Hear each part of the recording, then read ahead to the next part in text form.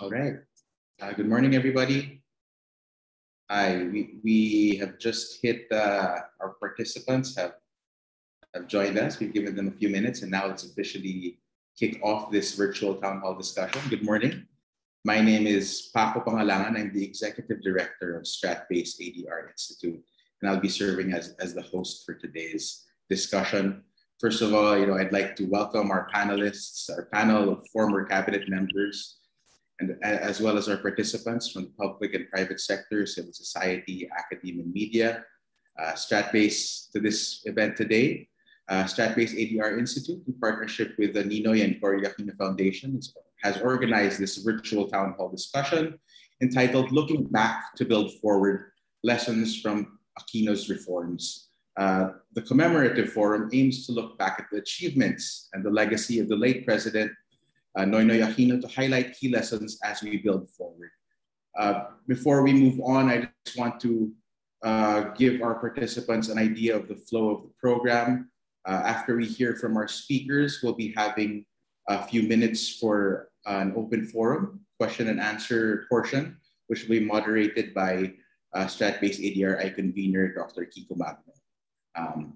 But without further ado, please allow me to introduce the president of Strat-based ADRi Institute, Professor Victor Andres Dindo Manhit, to officially open today's event with his opening remarks. Professor Manhit.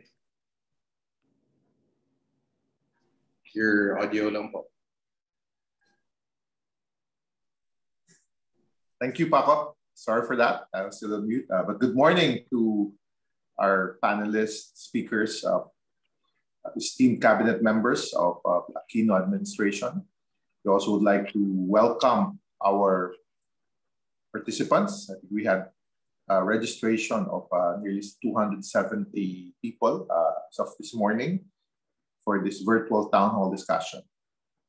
We thought of hosting a discussion that focuses on President Aquino's reforms that we felt, we experienced, and benefited us in Philippine society. The past few years, we have seen this so-called crisis of information integrity started to emerge and develop, and we have seen how disinformation and misinformation have shaped political discourse. In this context of health-com societal crisis, this inescapable reality of the online world has all the more exacerbated the so-called pandemic of disinformation and misinformation. That in our roundtable town hall discussion last July after the fifth SONA of President Duterte, I spoke of this point that we have suffered a pandemic of disinformation. But we remain hopeful in our institute that collectively, as a society, with independent institutions, independent media, real people in social media should realize that it's time for us to look for these types of candidates, not based on narratives or spin. And we fear what is happening in social media. With the rise of Filipinos in social media platforms like YouTube, Facebook, I think nearly 87 million of our population are known to be part of social media platforms. We have seen how it affected even traditional media, both print and online. We've seen how it has affected the online or the trust rating of both online, TV, radio, and print outputs of this traditional media. As we have seen it in this Oxford Reuters study that was conducted in partnership with Filipino scholars from the University of the Philippines. But what is key is that as we look at these trust ratings, as we see them affected by this pandemic of disinformation, we hope through platforms like the ADRi Institute, we can look back and try to challenge this disinformation. And we believe that it's time to look back also to the ang matuwid espoused by the Aquino administration, that we believe was able to set the appropriate political, economic, and social environment for the promotion of information integrity. Here we speak of values like principled leadership and political reforms. Now we have the benefit, the K-12 and the quality education, the bottom-up budgeting, the transparent pantawid pamilya execution. We speak of good governance is good economics. We have seen how the outside world saw an opportunity to invest more. And as they invested more, it created job opportunities, livelihood opportunities for our people. And what a dignified foreign policy can do. We continue, our people, the public, continue to demand for government to assert more in terms of protecting our maritime and economic rights and the territorial integrity of the Philippines with regards to the West Philippine Sea. Just this morning, I published a commentary on the eve of death anniversary of former Senator PNoy. And here I argued that by contrasting the practices, policies, and results of the current Duterte administration with those of the Aquino administration, it could be a source of lesson that through the preservation and the promotion of a democratic way of life, a democracy with integrity and decency in government, public participation, transparency, and dynamism for social and institutional reform is what we need. That's why I emphasize principled leadership, good governance, a dignified foreign policy is good economics. And under this context, I believe we should be guided as we try to look forward and build and push for true reforms and change in the Philippine political and policy environment. Again, good morning and welcome to our virtual town hall discussion. Thank you, Professor Manhit. Thank you for setting the foundation for today's discussion. At this point, please allow me to introduce our first panelist for this morning's program. Here to discuss foreign policy, with us to discuss foreign policy, security, and the West Philippine Sea, we have Ambassador Albert Del Rosario. Ambassador Albert Del Rosario is the chairperson of Strat-based ADRi Institute. He is also the former Secretary of Foreign Affairs of the Philippines from 2011 to 2016, and was the Philippine Ambassador to the United States of America from 2001 to 2006. Secretary Albert, the floor is yours. Good morning, po. Good morning, Paco. Professor Dindo Manhit, President of Strat-based ADRi Institute, Excellencies and members of the Diplomatic Corps, my esteemed colleagues in the cabinet of former President Benigno Aquino III, Secretary Babe Singson, Secretary Manny Esguerra, Secretary Butch Abad, Secretary Rene Almendras, and Secretary Ging Deles. Our friends in media, distinguished guests, Dr. Francisco Magno and Paco Pangalangan, our moderators, ladies and gentlemen. We contend that one of President Benigno Aquino's third's greatest legacies to the nation is the award on the South China Sea arbitration rendered on July 12, 2016 by the tribunal constituted under the United Nations Convention on the Law of the Sea. There are those who think the rule of law in international relations does not apply to great powers. President Aquino rejected that view. International law, he maintained, is the great equalizer among states, as it allows small countries to stand on an equal footing with more powerful states. President Aquino believed that those who think might makes right have it backwards. It is exactly the opposite in that right makes might. We pursued a rules-based approach in our dispute with China in the South China Sea, which had three tracks: political, diplomatic, and legal. The arbitration case was our last resort, given that the political and diplomatic tracks failed to convince China to respect our country's rights and for China to comply with its obligations under international law.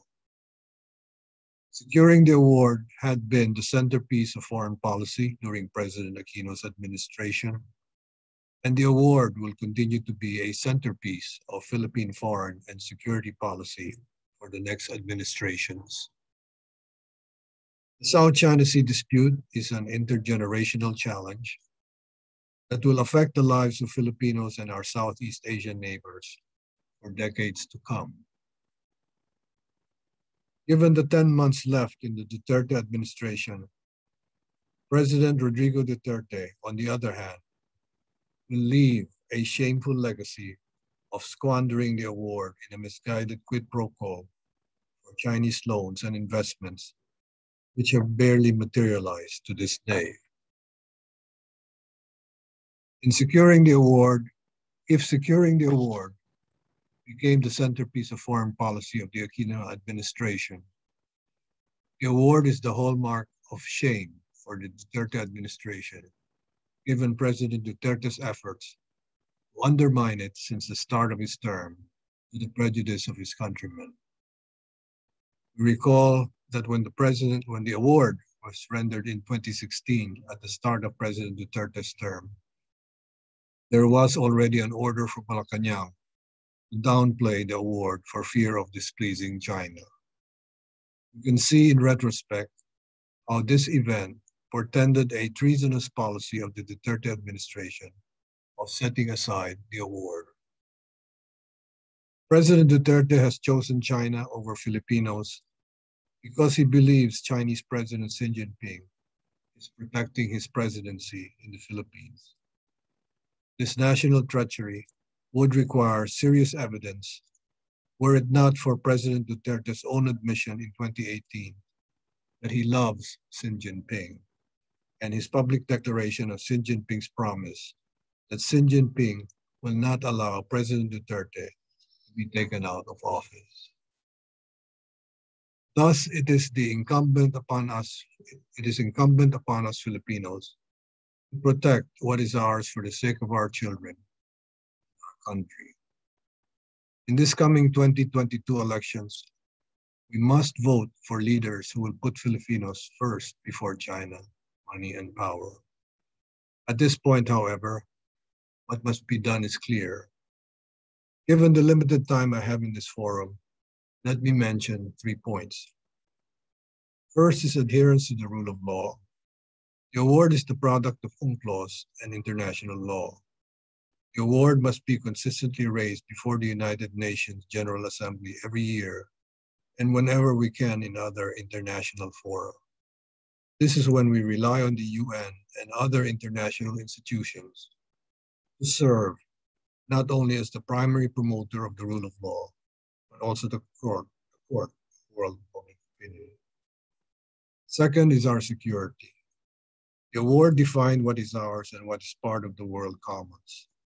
We should protect what is ours in the West Philippine Sea by relying on the skill, courage, and patriotism of our Navy and armed forces, which are capable of developing a credible minimum defense posture against China or any bully or aggressor. Moreover, we must conduct joint patrols and join the freedom of navigation exercises of nations like the US, UK, Germany, France, Japan, and Australia in the South China Sea that are open to the world and does not solely belong to China. Third is the environment. The award found that China is responsible for having inflicted the most massive, near permanent, and devastating destruction of the marine wealth in the South China Sea through the building of its artificial islands and military installations. We must make China accountable for this atrocity inflicted on humanity. The University of the Philippines Marine Science Institute conservatively estimated that our country is losing at least 33.1 billion annually from our damaged reef ecosystems due to China's reclamation activities and illegal fishing operations. This sums up to 264 billion pesos since the start of 2014, around the time China started dredging, until the end of this year. This money may be used to save our fish and rehabilitate the marine ecosystem destroyed by China in our waters. Having said these, please allow us to say that we are forever grateful to President Aquino for making the principled and courageous decision to sue China before an international tribunal to defend the rights of his countrymen under international law. As Secretary of Foreign Affairs during that time, I was given the privilege of implementing such a decision to sue China before an international tribunal.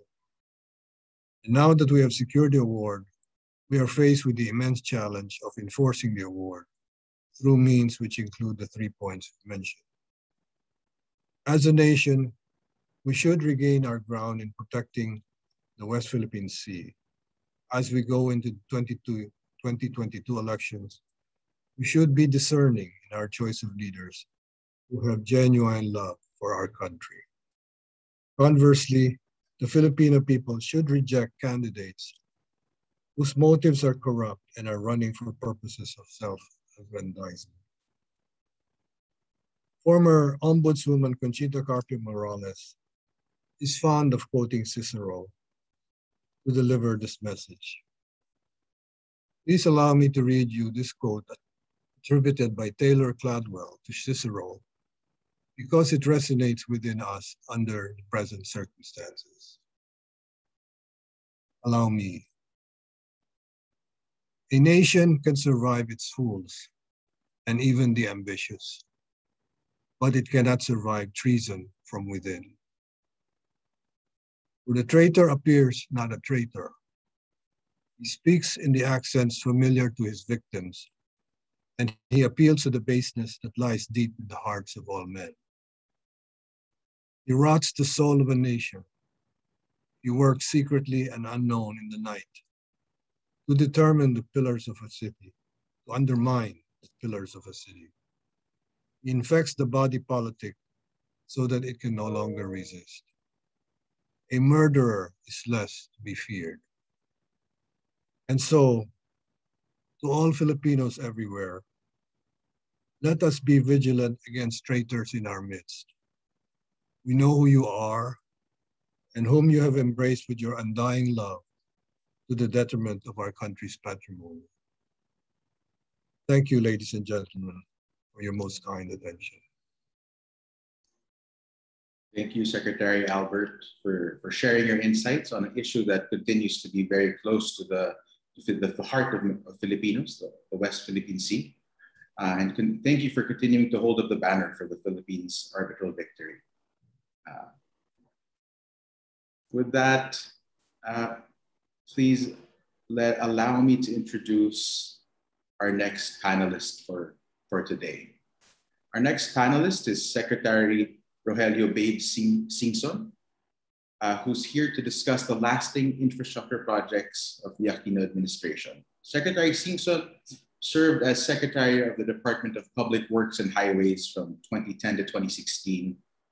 He is also an industrial engineer and has worked in various leadership positions in government and the private sector prior and after to his appointment to the Aquino cabinet. Secretary Babe Singson, good morning po. The floor is yours.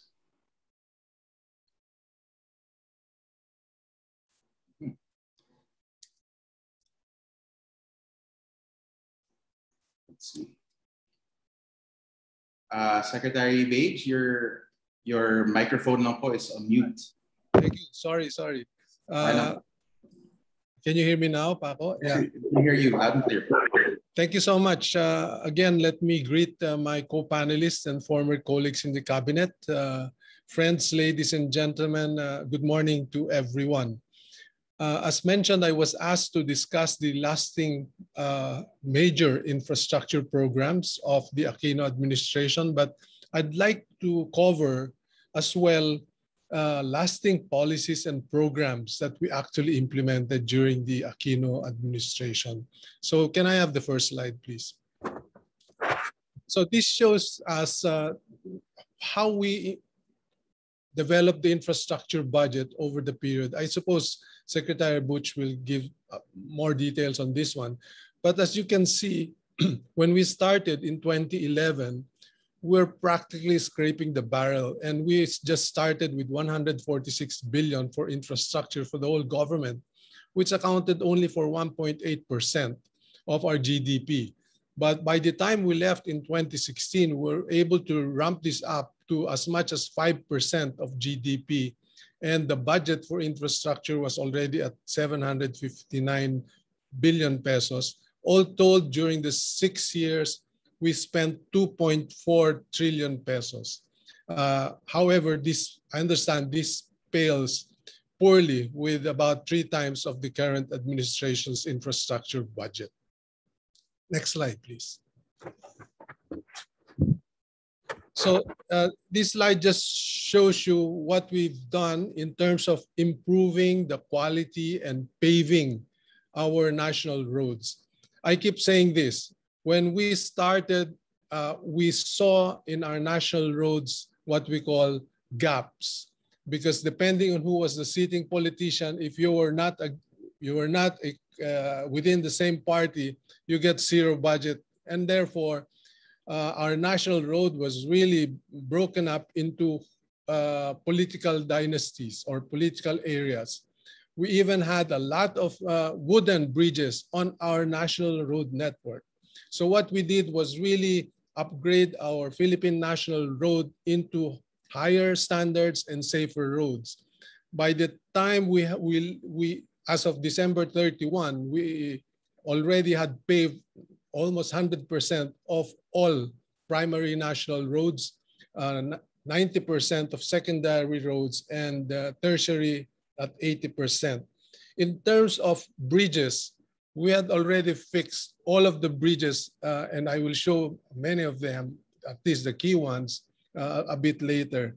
We had already made permanent all the wooden bridges that we had inherited in 2010. Next slide, please. By the way, what I'm showing you is what we have submitted as our end-term report, and this is not a recent document. This is on record, submitted to the Office of the President as our end-term report for DPWH. So what were the major strategic policies that we adopted? Number 1 was good governance reform and anti-corruption program. And here, let me explain this a little bit.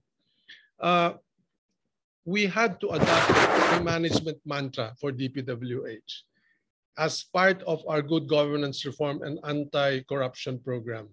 We adopted what I had presented to President Aquino, initially 3 R's: right project, right cost, right quality. But President Aquino, as usual, because of his meticulous review of the budget, added 2 more R's. He said, make sure that it is delivered on time and it is done by the right people.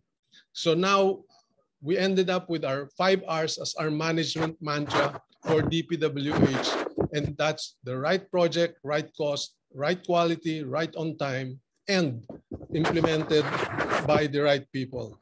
What does this mean?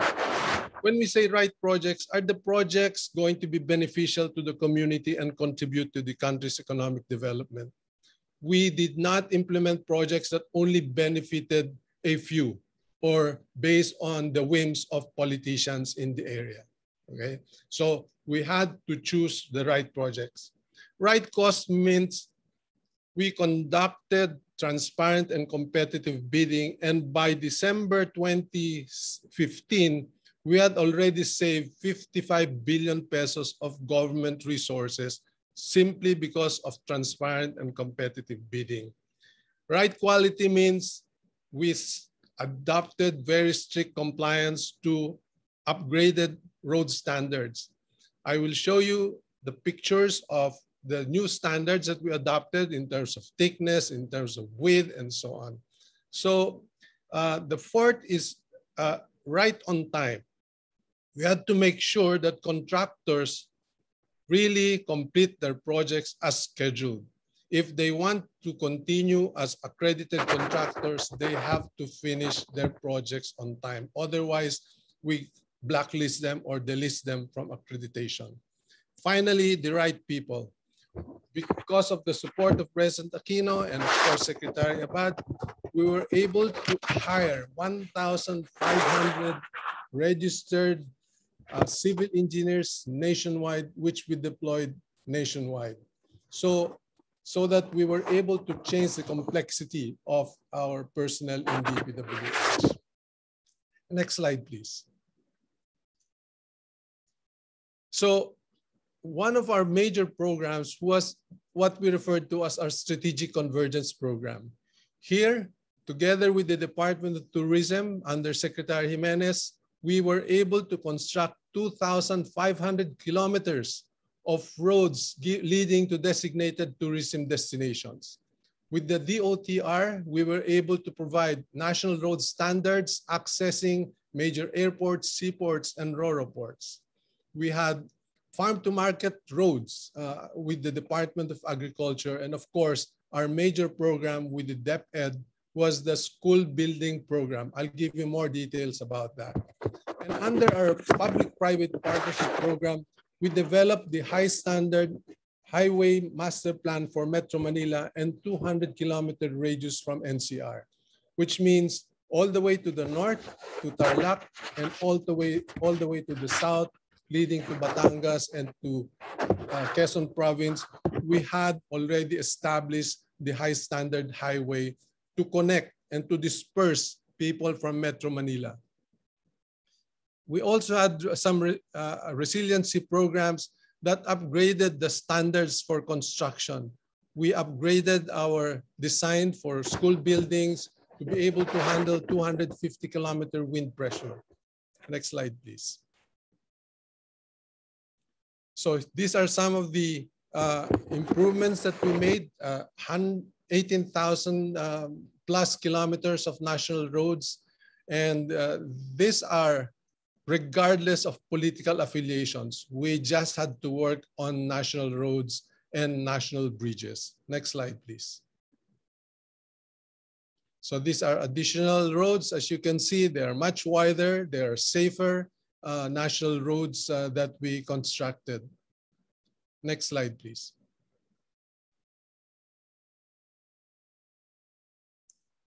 Can we have the next slide, please? As I mentioned, when we started in 2010, we had a lot of wooden bridges. These are the bridges that we did, fully concrete, permanent, end-to-end. Agusan, Isabela, we even upgraded the Ayala Bridge without destroying this historic Ayala Bridge. Next slide, please. We had done 12,000 plus of flood control projects. And as you can see, we did a river dike to avoid or to reduce flooding in Navotas all the way to Obando, Bulacan. We had small water impounding projects for irrigation as well. Next slide, please. Legazpi benefited from a river channel improvement that reduced flooding in the city of Legazpi. And a major program that we developed was the master plan for flood control in Metro Manila and surrounding areas. Here, we're very proud that we were able to do a river wall across from Manila Bay all the way to Marikina. And this has reduced substantially the flooding in low-lying areas along the Pasig Marikina River. These are some of the major projects, and I'm happy to say that Secretary Mark continued a lot of these projects, because otherwise we would have continuous flooding in many of the low-lying areas, because this is a long-term project. Next slide, please. As I mentioned, these are the tourism roads, total of 1,500, but by the time we left in 2016, it has been increased 2,500. If you go to Butanding, for example, in Sorsogon, you have very nice roads leading to those areas around Panglao Island, all the way from Puerto Princesa to the underground river. We inherited a road leading to a heritage area, underground river, that was made of local standards. And therefore, you could not even allow tourist bus side by side. So we had to develop that access road to Puerto Princesa, and it is shown here that tourism buses could go all the way very near to the underground river. Next slide, please.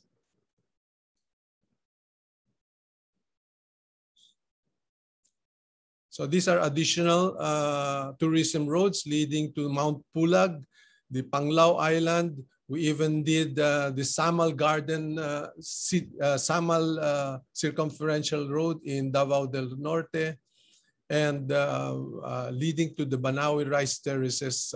Before, you could not access these tourism destinations. You would struggle going to these places. Next slide, please.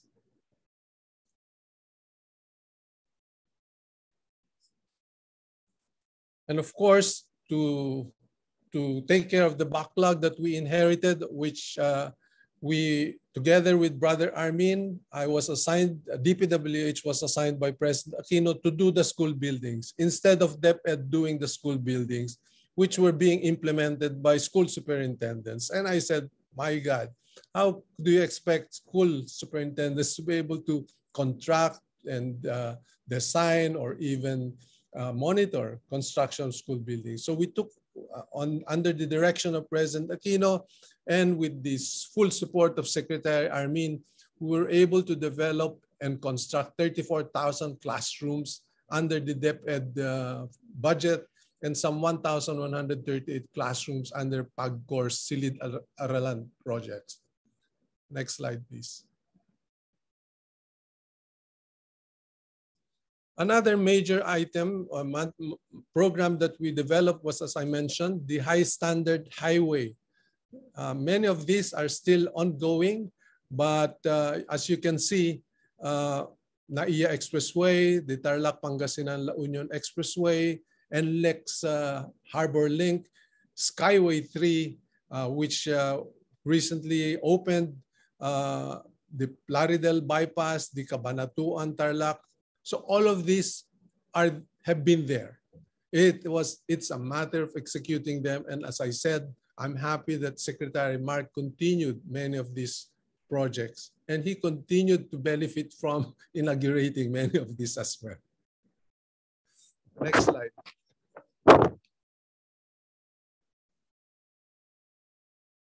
Okay. Can we have the next slide, please? I'm sorry I didn't have the benefit of being able to move this. These are some of the high standard highways that we developed. Another major program was the program to develop the autonomous region of Muslim Mindanao. We did 33 billion pesos worth of projects.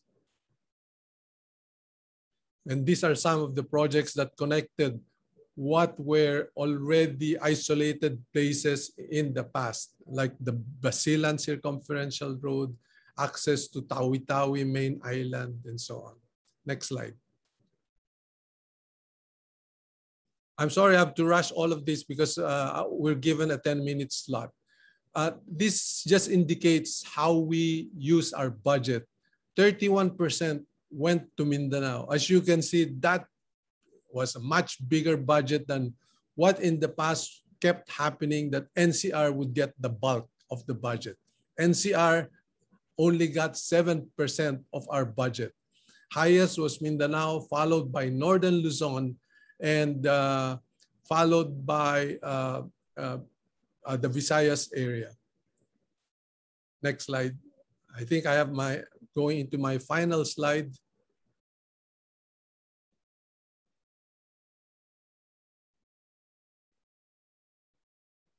A major project that we did for Mindanao was the Mindanao Logistics Infrastructure Network. When we started in 29, many of the road alignments were all north-south alignment. We seldom had east-west alignments. So we had to open a lot of east-west. All these red lines that you see crisscrossing the whole of Mindanao led to the major ports of Cagayan de Oro, Nasipit, Sasa Port in Davao, and General Santos. So what we did was connect the ports, airports to the major production centers in the whole of Mindanao. So to me, this was a major development that we consider a major legacy of the Aquino administration. So ladies and gentlemen, I will end there, and thank you so much for your attention. As you can see, we had legacy, policies, programs, and infrastructure to live behind. Thank you for your kind attention. Yes, thank you, Secretary Singson. Yeah, I believe nga po, I remember reading that, I think it was an official gazette, that at the end of President Aquino's term, there were a total of 50 infrastructure projects that were approved, but were completed after your and his term. So thank you very much for that. We're reaping the benefits of those infrastructure projects today. Thank you. Thank you, sir. Next up po, we have Secretary Manny Esguerra, who will be talking to us about economic policy reforms and the Philippine economy's acceleration during the Aquino administration. Dr. Manny Esguerra is the former Director General of the National Economic and Development Authority. Prior to his appointment as NEDA Chief, he was the Deputy Director General of the agency and led the National Development Office for Policy and Planning. Secretary Esguerra, good morning po. I understand you'll be sharing your slides. Yes, good morning. I'll be doing that now.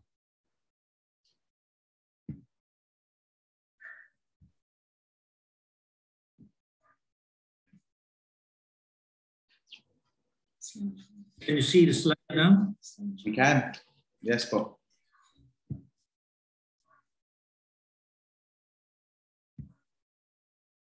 Okay.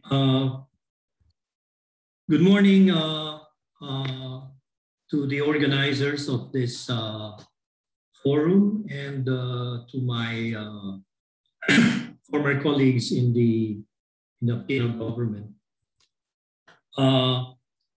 I've been asked to discuss about the economic policy reforms and Philippine economy's acceleration during the Aquino administration. And in what follows, given the limited time, what I'll do is describe the acceleration, discuss what I think is its most important impact, and finally try to explain what brought it about. I'd like to start by quoting the very first statement of the current Philippine Development Plan, which recognizes the transformation of the Philippine economy during the previous administration from being the economic laggard in Asia to one of the region's best performers. To be sure, that catching up process started much earlier, as pointed out in a number of studies, but it was not until 2010 that historically strong growth of about 6% per annum was registered, which prompted the question, is the Philippines no longer the East Asian exception?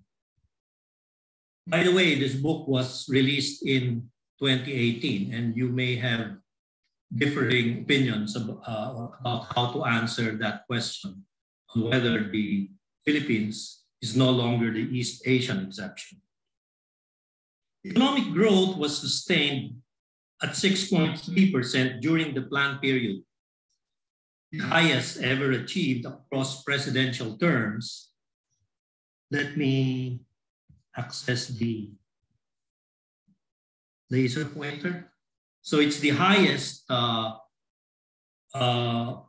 achieved across presidential terms, or if we go by 6 year, moving averages, it's the highest since the 70s.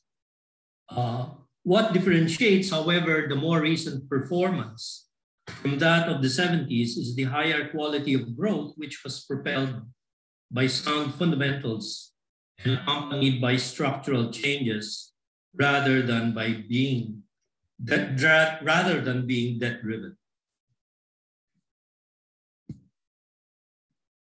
The next chart shows how the Philippine economy fared with respect to other Asian economies in 2015. There were high expectations for the Philippines at the time, as can be seen in the chart from the IMF World Economic Outlook.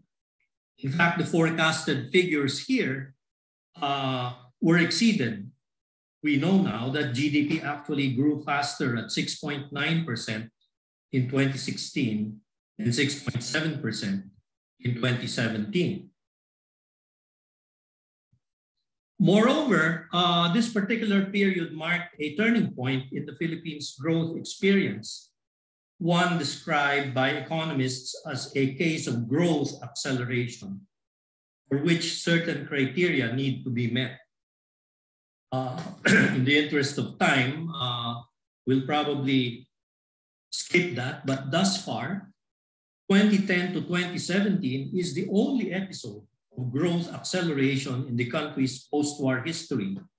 And obviously, most of that was under Aquino III's watch. Other countries in our region have had too.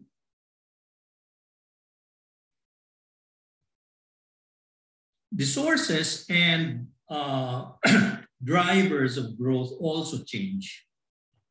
Though growth is still driven by consumption on the demand side and services on the supply side to GDP, the contributions of both investment on the demand side and industry on the supply side, GDP growth increased during the period. These are also shown in the next two slides with more of the taller and orange colored bars for investment here and the taller blue bars for industry during the years coinciding with Aquino III.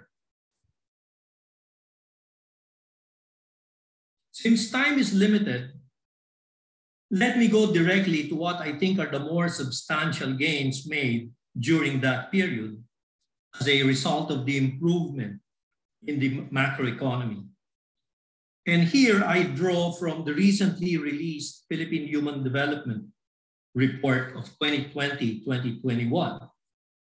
First, poverty fell by more than it had in previous periods. The next chart shows that it declined by 3.6 percentage points among individuals and 3.2 percentage points among families. That means about 1.8 million individuals or 470,000 families exited out of poverty as a result. And the decline happened in practically all 16, practically all administrative regions in the country. Okay. You will see all those negative numbers there showing declining magnitudes of the number of people who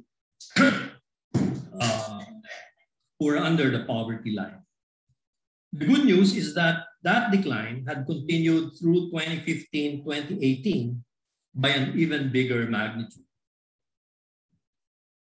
Sustained growth at the rates mentioned above and low inflation contributed to the significant decline in poverty incidence between 2009 and 2015.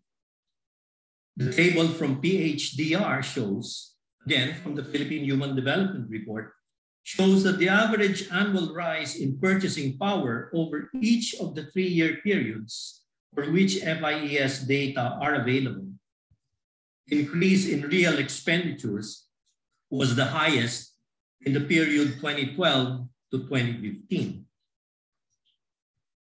The faster pace and higher quality of growth also created more employment opportunities, as indicated by the declining unemployment and underemployment rates seen on this slide. But as the second panel of this particular chart shows, employment opportunities did not only increase, but the quality of jobs also improved, as indicated by the increasing share of wage and salary workers in total employment, which means that more of the employed are in jobs paying higher wages. A further indication of the higher quality and pro-poor character of growth under the Aquino Administration's watch is the faster growth of manufacturing than services during that period. Compared with services, manufacturing tends to employ more people, and because it does not require high academic credentials, it favors low-income individuals. It also provides more wages, stable employment, and therefore higher incomes. By the way, manufacturing is about 70% of the industry sector, which we noted earlier to have taken the lead in or to have grown much more rapidly during the period 2010 to 2016. Finally, the scaling up of the 4 Ps or the Conditional Cash Transfer Program in 2010 is also credited for the reduction in food poverty incidence. As a result of the 4 Ps, school enrollment rates increased, nutritional status of children younger than 3 years improved, and poor women increasingly utilized maternal and child care services. What made these gains possible? As a final point, I think it's the following. Fiscal soundness in terms of a modest national government deficit, declining debt to GDP, lower interest payments, total disbursements, and higher primary expenditure, all of which resulted from reforms in revenue administration and debt and expenditure management. These reforms allowed greater public spending on social services and infrastructure, which was just discussed by Secretary Dave Singson earlier. The second is the robust external position of the country at the time. Although it was faced with a very challenging external environment, current account surplus was supported by remittances and the export of services, mainly from the IT BPO industry and tourism. Also, the declining external debt to GDP and the healthy level of the gross international reserves combined to make that robust external position possible. Stable financial system is the third. We were enjoying favorable interest rates, and we had a sound banking system, low and stable inflation. And as a final point, high investor confidence. FDI, or foreign direct investment, rose from $2.1 billion in 2009 to about $5.7 billion in 2015. and this favorable investment climate was due to reforms to increase competitiveness, which are evident in the improved global rankings in the Global Competitiveness Index, the Economic Freedom Index, the ease of doing business, and the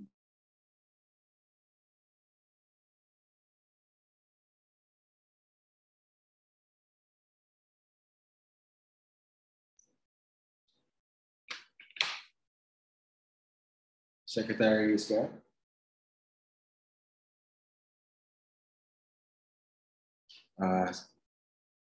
Let's give Secretary Esquer a moment to. Looks like we're facing some technical challenges.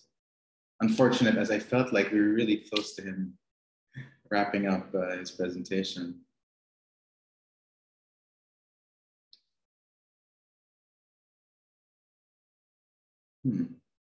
Secretary Esquer.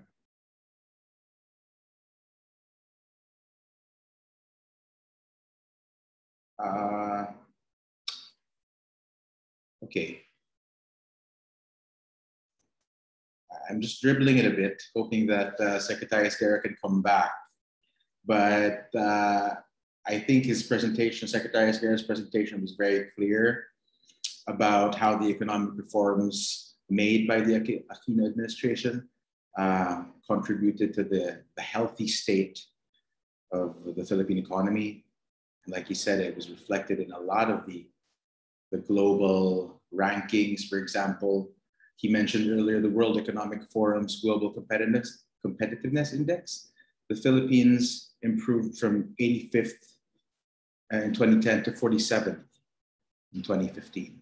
So, and you can see this across all of the global indicators for economics and for trade, that the Philippines really has. The Philippines really did improve across many of these indicators. We thank, at this point, we thank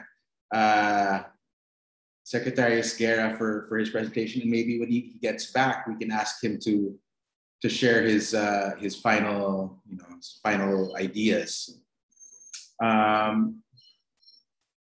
But I think it's also just fair that we move on to our next panelist. Our next panelist is the former Secretary of Budget and Management, Secretary Florencio Butch Abad, who's here to discuss with us this morning anti-corruption reforms, transparency and accountability in the Aquino administration. Secretary Butch, as I said, is Secretary of the DBM during the Aquino administration. He was also previously Education Secretary during the Arroyo administration and Secretary for Agrarian Reform during the Corazon Aquino administration. Secretary Butch, good morning po. Hi, sir, your microphone is on mute na po, no?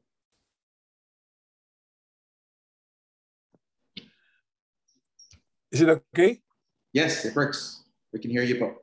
I was telling you that's how old I am. Good morning, and thank you to the ADRi Institute, as well as the Cory and PNoy Aquino Foundation for organizing today's webinar.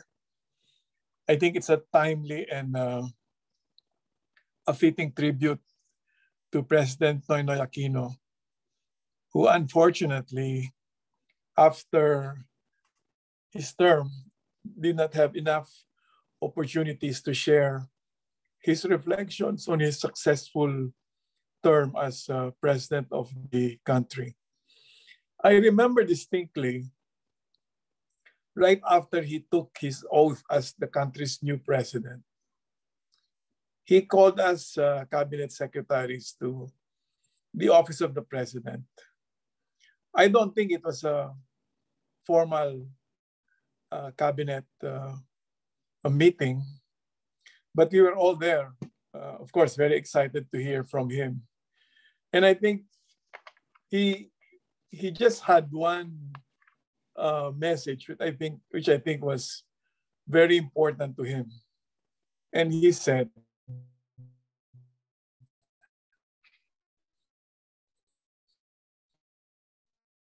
"You have to improve zero-based budgeting in government." I don't think many of my colleagues understood what he meant. But from my end, I knew that the message was clear. Do away with incremental, low priority, poorly designed, and leakage-prone projects and programs. I think it's his signal how serious he was in pursuing transparency, accountability, and anti-corruption reforms in his administration, as well as the critical role that was going to be played by the budget as a vehicle to achieve those objectives. By vigorously pursuing governance reforms, at the heart of which were transparency, accountability, and anti-corruption reforms, the Aquino administration made unprecedented gains in many areas of governance. And let me cite a few. I think those efforts in the first 3 years of his administration, which were really the years that the spade work was done for this, it created fiscal spaces that allowed the government to make huge increases, dramatic increases in the budget allocations of key sectors and programs. Earlier, Secretary Babes mentioned the almost 400% increase in the budget of infrastructure under his term. The education sector, it had 225 billion in 2010. By the time that we left office, its budget was around 551 billion. So more than close to 150% increase, which allowed DepEd to close its resource gaps in providing teachers, in providing classrooms, and providing textbooks. The conditional cash transfer program, was funded when we came in by about 10 billion pesos. Was increased to 62.7 billion pesos, or about more than 500%. The World Bank told us that we not to do it because we would not be able to do it, but it happened and increased the beneficiaries from 800,000 families to 6.4 million families, and made the country CCT program, I think, one of the 4 biggest programs in the world after Brazil, Mexico, and I think Bangladesh. In the area, for example, of health facilities provision, the budget increased from 4.5 billion to 26.9 billion. So almost 500% increase. And you can see this across the many agencies where, key social services and infrastructure development was necessary. And this was possible, as Secretary Manny said, because we improved revenue collections. We tightened on revenue collections so that it reached about 16% the revenue effort as a percentage of GDP by the time we left. And of course, we achieved an average of 6.2% growth in the economy, in the GDP during that time.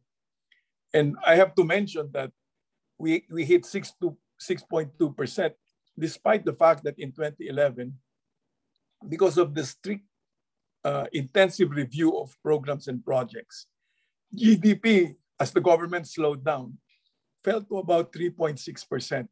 But the following year, we recovered and once again grew at 6.6%. And we were able to do this without having to incur indebtedness. In fact, our debt as a percentage of GDP fell from about 52% to about 44% by the time we leave. And the debt service as a percentage of the budget also fell by the time that we left. And we kept the deficit. We kept the deficit because of the president's instruction to spend within our means below 2% for those 6 years. So that's why as described by Secretary Manny Esguerra, the economy was in pretty good health.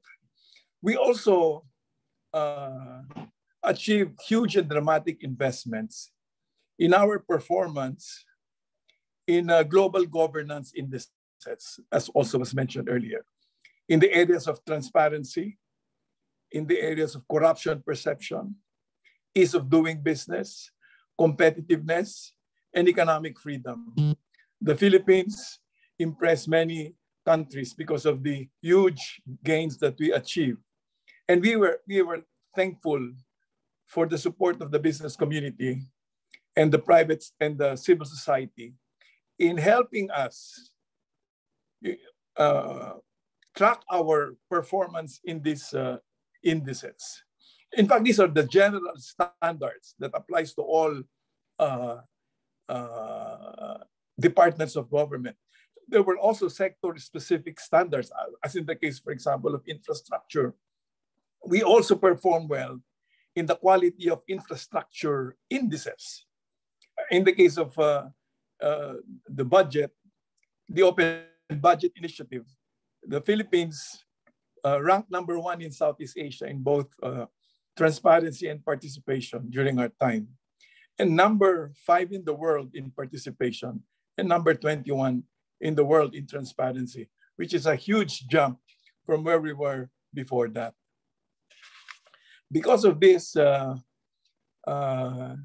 think this was being observed by many countries, and of course the credit rating agencies, so that for the first time in the history of the country, we were able to receive an investment grade rating in March of 2013, which was really a vote of confidence in the country that it is a safe haven to make investments in.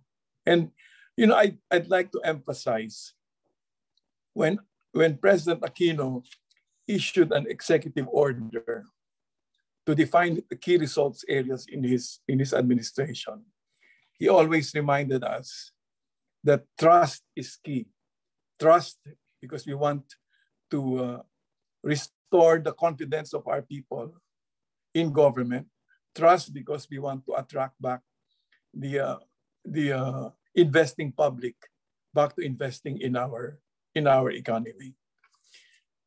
When all of these developments were happening, of course, we drew the attention of President Barack Obama, who was at that time trying to promote a particular baby or project of his, open government partnership. And we were very honored to be personally invited by President Obama as one of 8 convening countries to put together the Open Government Partnership, which was launched in September of 2011. I remember with pride, after it was launched in New York with the participation of about 65 heads of state, the headline of the New York Times, there was a big photo of President Barack Obama with his arms on the shoulders of President Aquino walking down the stairway coming from the launch of the program, which I think was a clear demonstration of how much confidence President Obama had on President Aquino insofar as promoting this movement. So as Secretary Esguerra said, we were able to move from being labeled as the sick man of Asia in 2010 to become a performing economy, or in some calling us the darling of investors by 2016. You might want to ask, how was this possible? given the short period of time. Of course, it wasn't easy. In fact, the first 3 years was a lot of hard work. But I think the number one critical factor was the leadership provided by a determined, knowledgeable, trustworthy, and decent president, as exemplified by President Noynoy Aquino. I think he knew very well what to do, and he also knew how much power he had to be able to do these things. And that's why when he issued an executive order setting forth the 5 key result areas of his administration, he placed number 1 as a key result area, governance reform, and made himself chairman, just to make the point that this is something that was important to him, and to tell everybody that we should proceed along this direction. I think another important factor was we had a cabinet which was composed of experienced, dedicated, and very respectable people, as you've heard some of my colleagues there, who worked not just as a cabinet or individual secretaries, but who works as clusters in the 5 key results areas that the President Aquino defined, and who regularly met and who regularly saw the president, and many times had the occasion to engage with, because I was always there together with the Secretary of Finance, invited by the president to meet with the clusters. I think a third factor that helped the administration was its openness to working with the civil society, private sector, the academe, and multilateral institutions and international NGOs in establishing, for example, goals which have measurable results, in collaborating in the execution of those programs, and in the exercise of oversight to determine how far we have gone. Another important factor was the willingness of the administration and the cabinet secretaries for our performance to be set against global governance standards, which is risky because you can be proved to be a failure. But as it turned out, it turned out very good. In fact, in the case of the DBM, we had to present a country action plan to the Open Government Partnership as a basis for evaluating the extent that we have progressed as an open government administration. Then finally, I think what helped a lot, what helped Public Works, what helped DSWD CCT program, what helped the Department of Agriculture, was our openness to innovations and new technology to improve the efficiency of our work.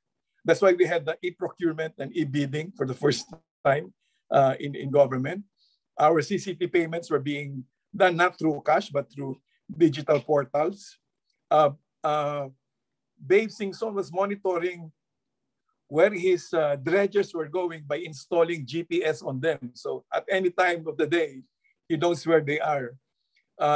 CCTV, or its similar technology, was used for the monitoring of the construction of farm-to-market roads.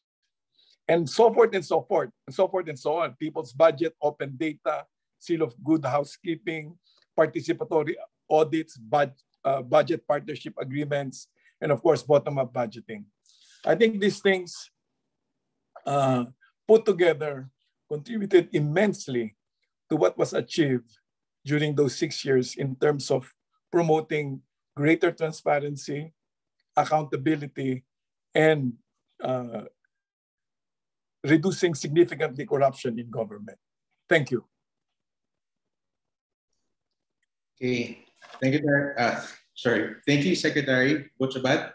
Yeah, indeed po, I think, like you said, the Aquino administration really was marked by impressive economic growth with, like you said, 4 credit rating upgrades and significant foreign direct investment increases. And of course, this was all aided by his focus and your focus on transparency and good governance, because indeed good governance is good economics.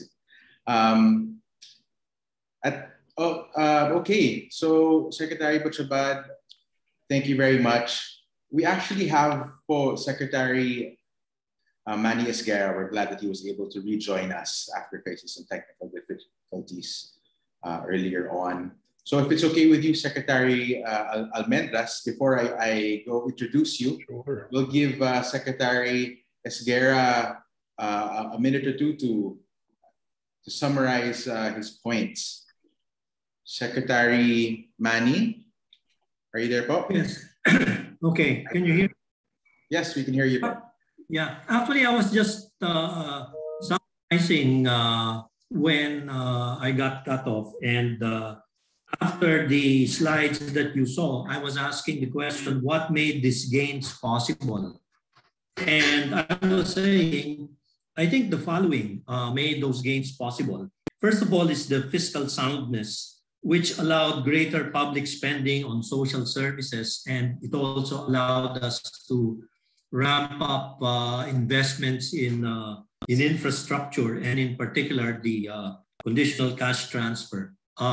We were enjoying a robust external position. The current account was in surplus in spite of the very challenging external environment.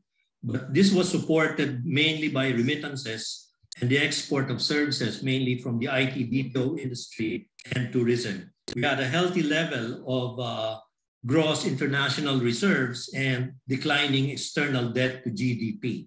The financial system was stable, favorable interest rates, and we had a sound banking system, low and stable inflation. And finally, and I think most importantly, was the high investor confidence. When the FDI rose from about 2.1 billion in 2009 to 5.7 billion in 2015. The FDI found their way mainly to manufacturing, financial and insurance services, real estate, information and communication, and food and accommodation. The favorable investment climate was generally due to reforms to increase productivity, and a testament to that was the improvement in the Philippines' global rankings in several in the Global Competitiveness Index, the Economic Freedom Index, Ease of Doing Business, and the Corruption Perception Index. So that's it. All right, thank you, Secretary Manny. We're glad that you were able to rejoin the discussion. So with that, I'd like to move on to our next panelists for this morning's virtual town hall discussion.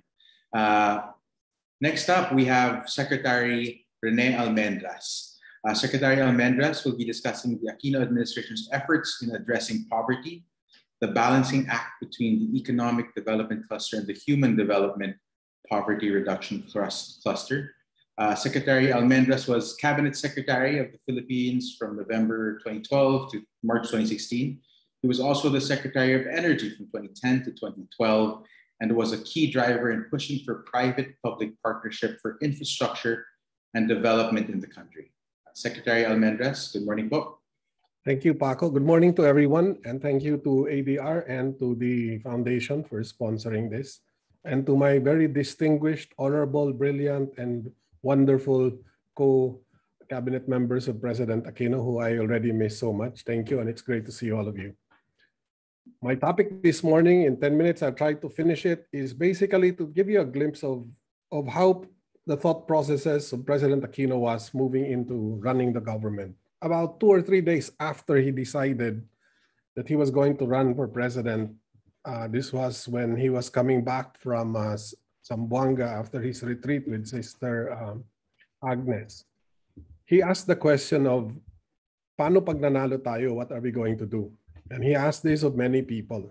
I remember when the administration started, we were referred to as the Student Council. And of course, the president was Secretary Butch Abad by seniority. No?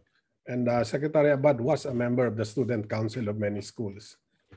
Contrary to people's notions, there was a very good plan. President Aquino had a very clear picture of what he wanted to do as President of the Philippines. Walang mahirap kung walang korap was not just a campaign slogan.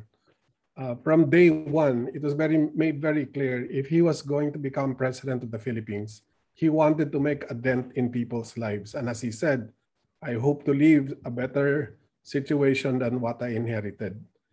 And we tried to, through many, many sessions, put a few of his ideas together. If you remember, there was always this whiteboard na pag pinapasok na to the President's office, everybody knew, oops, this is going to be a serious discussion. Let me show you a chart which was on that whiteboard for many weeks, very early on in the administrations, when we moved into the administration. This basically explains, and I hope you can see it, why we said that the whole aspiration of addressing poverty, of human development, was primary. And in the beginning, the notion that President Aquino had addressed was, let's get people jobs, let's get them working, let's get them employed, because employed people are better off than unemployed people.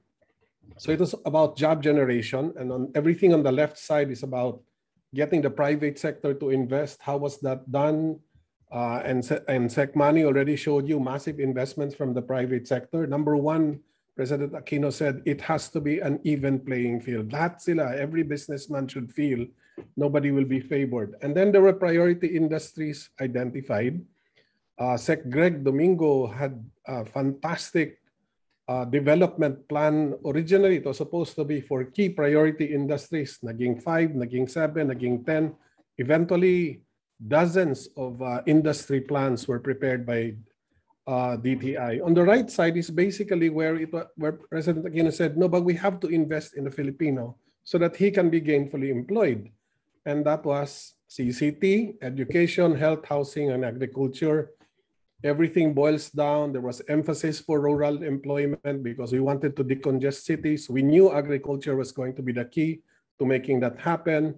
Anything you put on number 2 adds to the consumption capacity of the population. People employed have money, money spent will also grow business. So this chart was a beginning chart. Mind you, Sec Butch mentioned that there were 5 key areas of performance. That's why the cabinet was organized into clusters. And people were saying, how come President Aquino's cabinet does not meet every week? Well, the whole cabinet maybe doesn't meet every week, but every cluster had at least 1 or 2 meetings a week, and the president would attend some of those cluster meetings. Let me show you the next slide just to reinforce what Sec Butch already said. I prepared this report in 2013, going into 14. This was a midterm report that we prepared. DSWD, an increase of 494.79% versus 2010 budget. DepEd, 90.42. DOH, 249. Housing, 424, etc. Why did all this happen? Mainly because we wanted to emphasize the fact that if you go back to the previous chart, we said we wanted to make sure people get educated.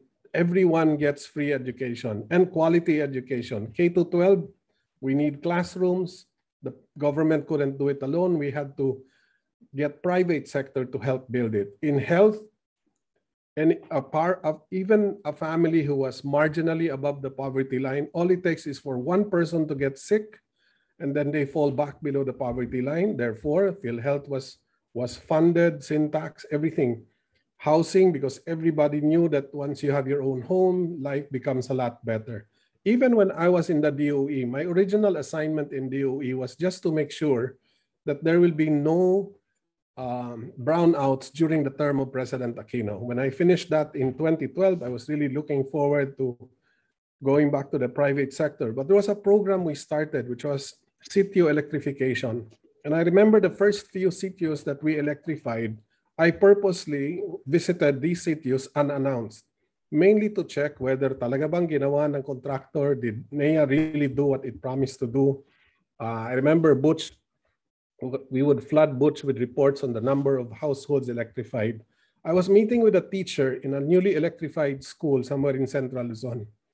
And she was telling me about the kids who came from this sitio that had electricity were a lot smarter than the kids who came from a sitio that did not have electricity. So I said, paano nangyari yun? And then she explained to me, because the kids na walang kuryente, they couldn't study at night, they couldn't read a book, they had to do it in the dark. And it dawned on me that even electrification was going to be an anti-poverty tool. So that's when I was brave enough to go to the president and to Sec Butchabad and say, I need a lot of money. We want to electrify 34,000 sitios all over the country. And it was a very long discussion, but eventually the president said, yes, let's do it, because you realize that when you electrify a sitio, you are already addressing a poverty structure.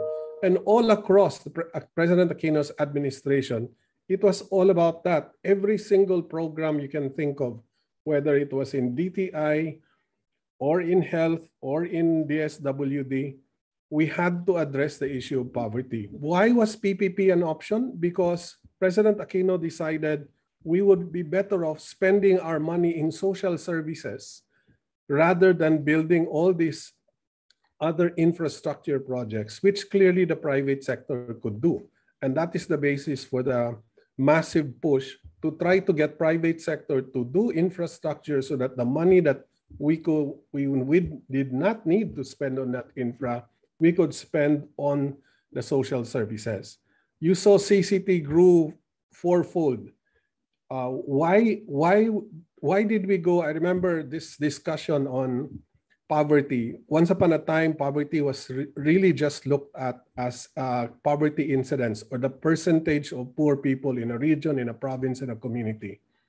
I'm sure the members of the HDPR, the Human Development Poverty Reduction Cluster, remembered we had 2-3 days meetings discussing we should also look at poverty magnitude, meaning the actual number of people that are poor in a place, because your incidence might be low. For example, in Cebu, poverty incidence would be low, but if you look at magnitude, it's a big amount because the total number of people who, at the denominator were a bigger number. And from there, we started drilling down into the causes of poverty. And one area was we started using maps.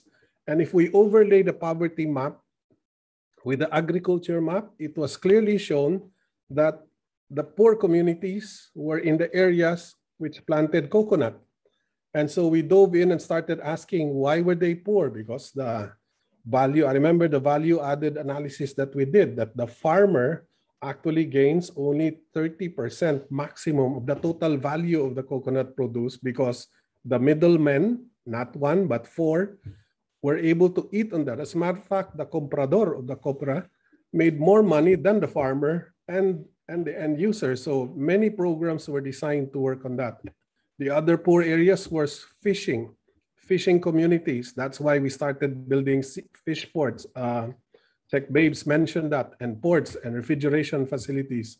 So that the drive to address poverty was not about dreams or talks up there, very macro. No. On the contrary, because the Human Development Poverty Reduction, which was composed of very skilled, talented, and dedicated people, really dove in and said, okay, this is where we want to solve this. So literally, we knew how do we make the economy of this province, of this island grow? What do they need? And then plans were made according to that.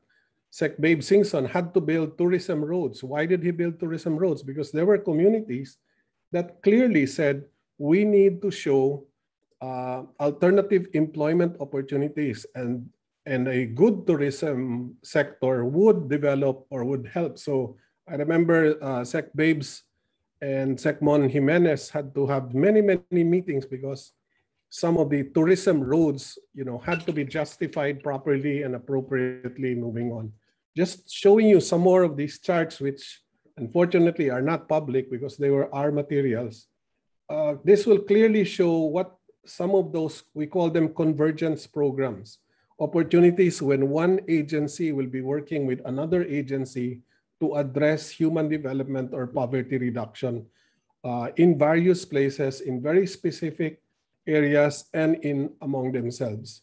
Again, tourism was a major development that we had to go through.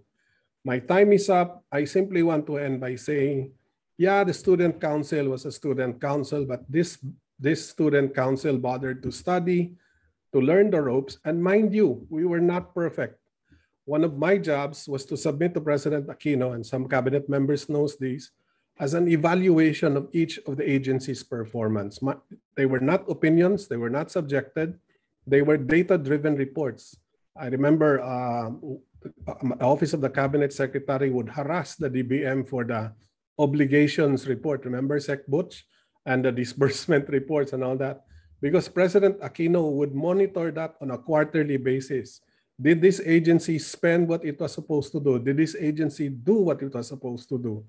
And then we were assigned to monitor programs. I had a team that was flying around all over the Philippines just to take pictures, just to monitor the progress of each of the projects. I remember the school program. I remember Butch, President Aquino said, I want to know exactly where they were. So we actually geotagged every single one of those new classroom projects that were produced so that he could monitor and we could give him a regular report of the performance. Yes, President Aquino had a key result area defined in his administration, and he would review with cabinet members their commitments, their performance on a very regular basis. And this was all part of balancing the challenge of where do you put the money, into economic development or into poverty development? No, we prepared a plan that said wherever you put the money in, it always resulted in human development, poverty reduction, economic development, and national development. Thank you very much and good morning to all. Yes, thank you, Secretary Almendras, for that unique glimpse of that whiteboard and into that room where it happens. And also for painting a picture of the principled leadership and the strategic and data-driven, collaborative and long-term planning that went into running the Aquino administration. These are things that, of course, we hope to see from our country's current and future leaders as we continue to face this health and economic crisis. Thank you, sir. So next up, we have our next panelist, who is Secretary Teresita Ging Quintos Deles, the former presidential advisor of the peace process. Secretary Deles will be discussing the milestones of the peace process, the comprehensive agreement on the Bangsamoro.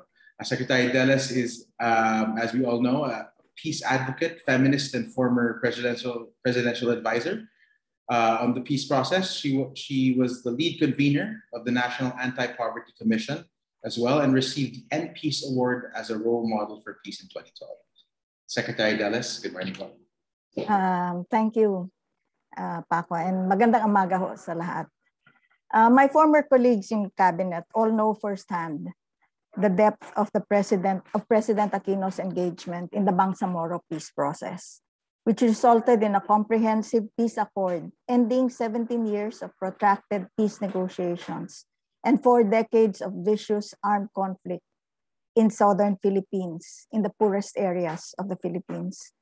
Its continuing impact, whether it is finally fully implemented or remains in some form of uncertain suspension or extension, will be felt not just in Muslim Mindanao, but nationally, with its final outcome gaining more urgency in the shadow of violent extremism, as the shadow of violent extremism looms darker over the planet. Due to time constraints, we will focus this morning on the peace process between the government and the MILF. The reality, however, is that we had 5 peace tables. Aside from the MILF, there was another negotiating table with the armed communists, or the CPP, NPA, NDF, while 3 other peace tables sought to complete the implementation of peace agreements that had been signed earlier under different presidencies. With the CPLA covering Cordilleras, signed under President Cory, the RPA forces based in Western Visayas, completed under Estrada, and the MNLF with the original Tripoli agreement signed under Marcos, and the final peace agreement under Ramos. Suffice it now to say that by the end of the PNoy administration, only 1 peace table remained in serious contention, the one with the communist rebel forces. It would be good if at some future time, we could do the math and assess what it has meant to the nation the lives saved and transformed, livelihoods created, fields planted and harvested, the children finally at play and in school, as a collective result of the efforts on these different peace tracks. But that is a mission for another day. With regard to the Bangsamoro peace process, it started with the commitment of then presidential candidate, PNoy, listed as agenda item number 14 in the social contract with the Filipino people, issued when he filed his certificate of candidacy, to, and I quote, seek a broadly supported just peace that will redress the decades of neglect of the Moro and other peoples of Mindanao. This would be expounded under Chapter 9 of the Philippine Development Plan for 2010 to 2016, as consisting of 2 tracks, with a negotiated political settlement of armed conflicts as Track 1, and a complementary track to address the causes of these armed conflicts. The plan recognized that an enduring peace could not be achieved solely at the negotiating table. It would also need to deliver development on the ground, as well as an enabling policy environment. The Pamana program would become the vehicle to converge the development efforts of 15 national government agencies, LGUs, and the private sector, targeting 7 conflict zones throughout the country. While 8 public policy reform areas were identified, including, among others, ending impunity and EJKs, the full implementation of IPRA, an affirmative action agenda for Muslim Filipinos, and security sector reform. The complementary track constituted mostly of quiet but always rigorous and persistent work in remote communities or executive offices. The achievements in Track 1 would comprise the dramatic milestones covered by media, not just here, but also internationally. In succession from 2011 to 2015, the President's meeting with MILF Chair, Murad, in Narita, Japan, the signing of the Framework Agreement, or FAB, the signing of the Comprehensive Agreement, or CAB, the transmittal of the proposed Bangsamoro Basic Law to Congress, the launch of the Bangsamoro Development Plan, the ceremonial decommissioning of MILF weapons and combatants. These composed incremental steps, carefully crafted and cautiously woven together, supported by a scaffolding of joint working groups, independent bodies, and protocols. In pursuing Track 1, the GPH panel was guided by the President's letter of instructions, which laid out 4 essential parameters for the negotiations, namely the Constitution, the lessons from the MNLF negotiations and the ARM experience, government's ability to fully deliver on the commitments, and inclusivity and sensitivity to public sentiment. Item number 3 in particular consumed the President's personal time and attention. To PNoy, peace agreements were not meant just to be signed. They are meant to be implemented with no shortcuts, no false promises, no one left out or left behind, no one disadvantaged. Thus, peace negotiations couldn't just be the job of the peace panel. Before anything was signed, the concerned agencies had to be brought on board. The viability of the proposed provision meticulously studied, conflicts between agencies and jurisdictions addressed and resolved, and the needed resources assured. While the agreements were signed by the GPH panel, the whole government, led by the President, also held the pen. In the remaining time, let me quickly speak about another set of milestones established by the Bangsamoro peace process, which have been well recognized by the international community. I will focus on 3. First, in terms of security, the robust ceasefire mechanisms that had been built over many years, successfully preventing a repeat of the widespread violent outbreaks in 2000, 2003, and 2008. Even in the face of the Albarca and Mama Sapano tragedies. As for the post-conflict normalization plan outlined in the CAB Annex, the political department of the UN would observe it to be the most comprehensive they had seen from peace processes worldwide. Second, in terms of development, there was the Sadyahatra Bangsamoro Development Program, jointly implemented by government with the MILF as an immediate peace dividend following the signing of the FAB with oversight by the Cabinet Secretary. As well, the Bangsamoro Development Plan was launched with the support of the international donor community, of which our Malaysian third-party facilitator would note that nowhere else has a former rebel party participated in the crafting of an official development plan, even while still awaiting the completion of the political settlement. Third and last, women's leadership and participation in the Bangsamoro peace process, which has come to constitute the gold standard for the implementation of UN Security Council Resolution 1325 on women, peace, and security. This remains unmatched in the world, although sadly now, there are no women in the leadership of the government's peace office. Today, the Bangsamoro peace process again stands at a crossroads. While there is consensus that for various reasons, including the pandemic, the transition requirements for the establishment of the regular autonomous government have not been completed. The bill extending the Bangsamoro Transition Authority continues to languish in Congress, its outcome left for local politicians to decide. As well, the heart of carpet-bombed Marawi remains in ruins 4 years after the siege, stroking new grievances, reopening wounds that were just beginning to heal.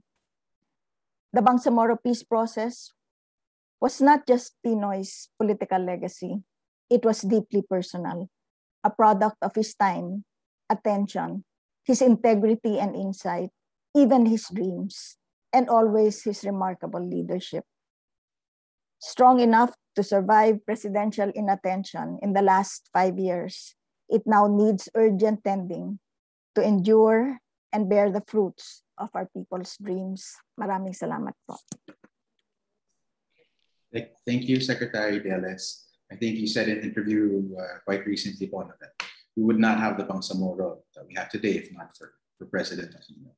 And indeed, I think today we discussed with our panel, the importance of principled leadership, good governance as good economics, and dignified foreign policy. And of course, peace in Mindanao is also among the legacies that the Aquino administration has left for us. At this point, I would just like to say that that was thank Secretary Deles, of course, and say that that she was actually our last panelist. And personally, it was a pleasure and an honor to engage with such an impressive panel of speakers.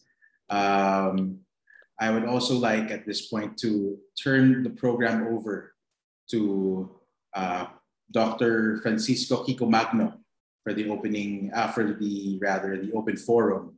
Dr. Magno is a trustee and program convener of the Strat-based ADRi Institute and a senior fellow and founding director of the De La Salle Institute of Governance. He is a full professor, former chairperson of the Political Science Department, and former director of the Social Development Research Center of the De La Salle University in Manila. Dr. Magno. Thank you, Paco. Moderator, thank you, Paco.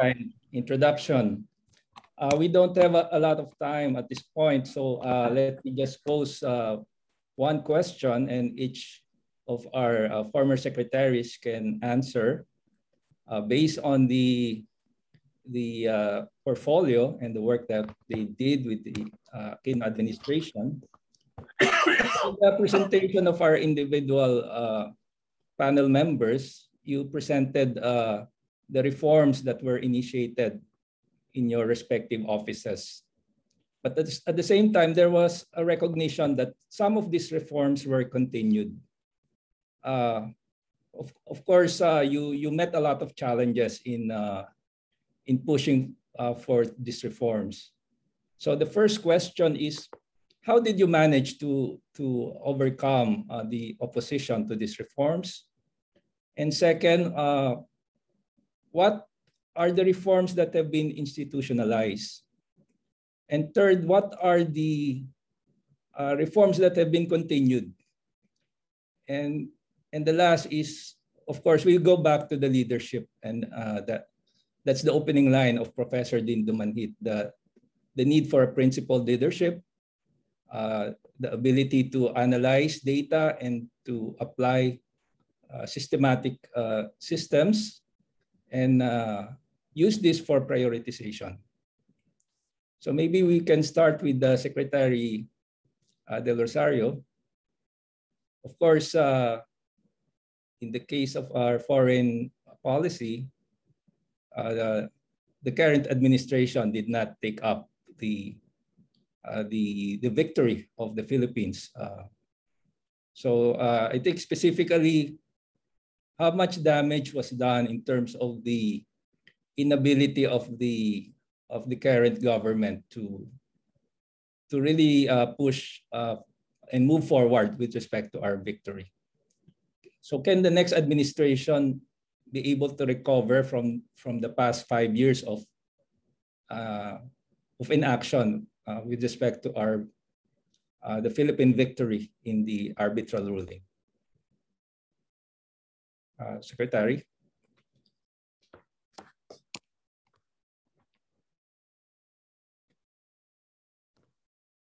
Please unmute Secretary Del Rosario.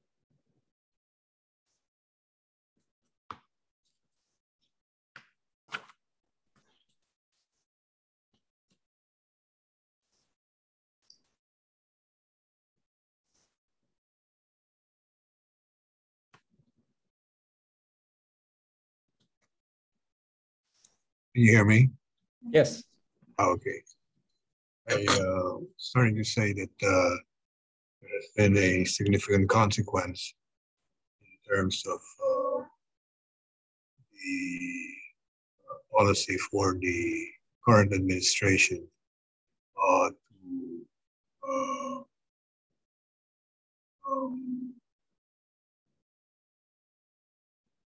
to shelf the outcome, which was very positive for the Philippines. I think the outcome not only benefited the Philippines, but also other countries in terms of defining the entitlements. I think that we are ready to give up on this incumbent administration in terms of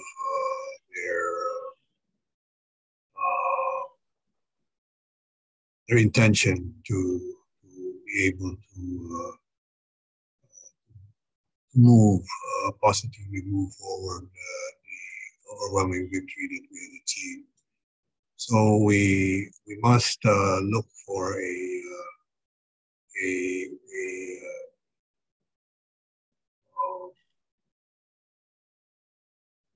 an administration building up a very good ticket for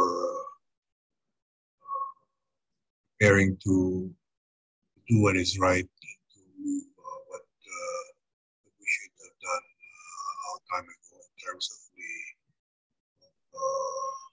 capitalizing on the arbitration. It has to be the next administration to do this, and we of course are blessed with the signals that the responsible nations, the community of nations, are with us in terms of trying to move forward with this. So we need to work on having a change in terms of our governance. So hopefully that will happen.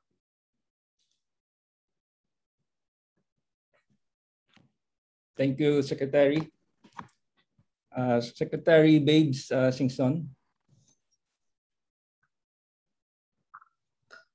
In terms of the reforms, as I mentioned, the programs that we instituted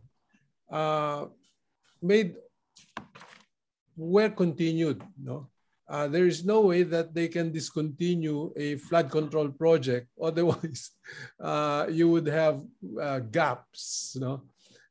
And since we focus on national roads and national bridges, regardless of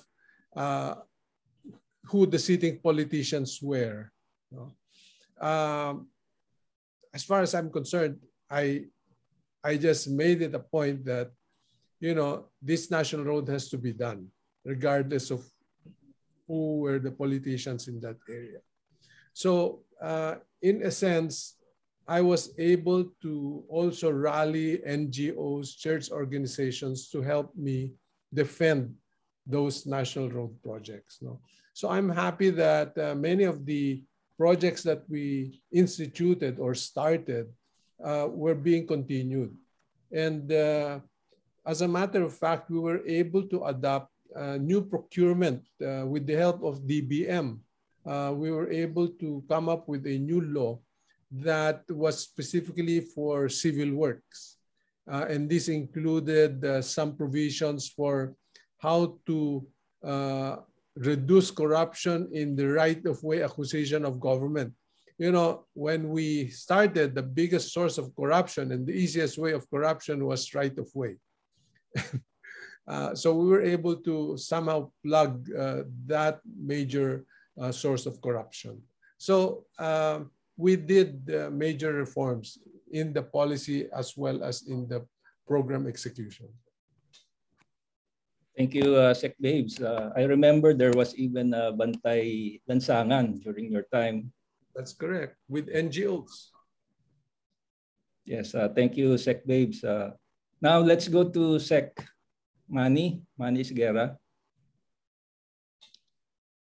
Sec Manny, you were showing us some data that some of our breakthrough economic growth objectives were accomplished during the Aquino administration, and then you continue to show some data showing those growth patterns being continued. Is it a matter that the current administration is also using the same policies started by the Aquino administration? Sec Manny? My signal is not stable. Can you repeat the question? You've shown data and statistics indicating that the Philippines registered breakthrough economic growth rates during the Aquino administration. And then you continued to show data in the early years of this current administration, showing that the growth has been sustained. Is it because these same macroeconomic policies are being continued by the current administration?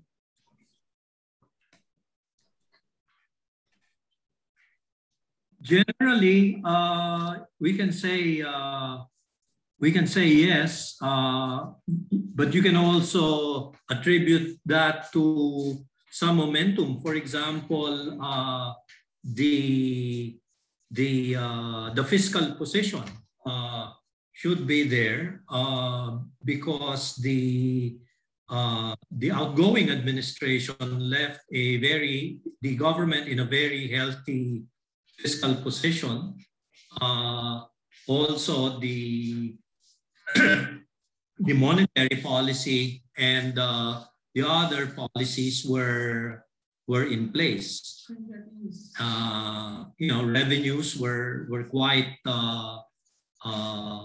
healthy at the time, and there was a lot of room to continue with the growth or the trajectory of growth that the previous administration left behind.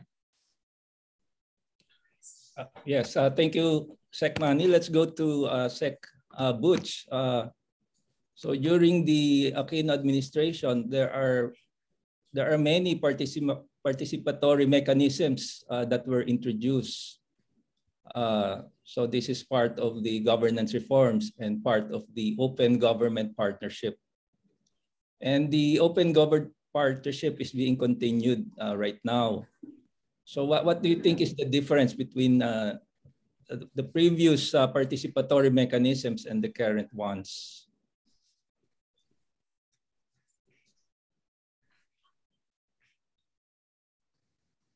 Sec Butch, please unmute yourself. Am I in? Okay. Yes. I'm not sure about how those participatory processes are being pursued under this current administration. But what I can say is just getting feedback from some of the CSO partners that we were working with. There is really less enthusiasm for pursuing some of them, like for example, bottom-up budgeting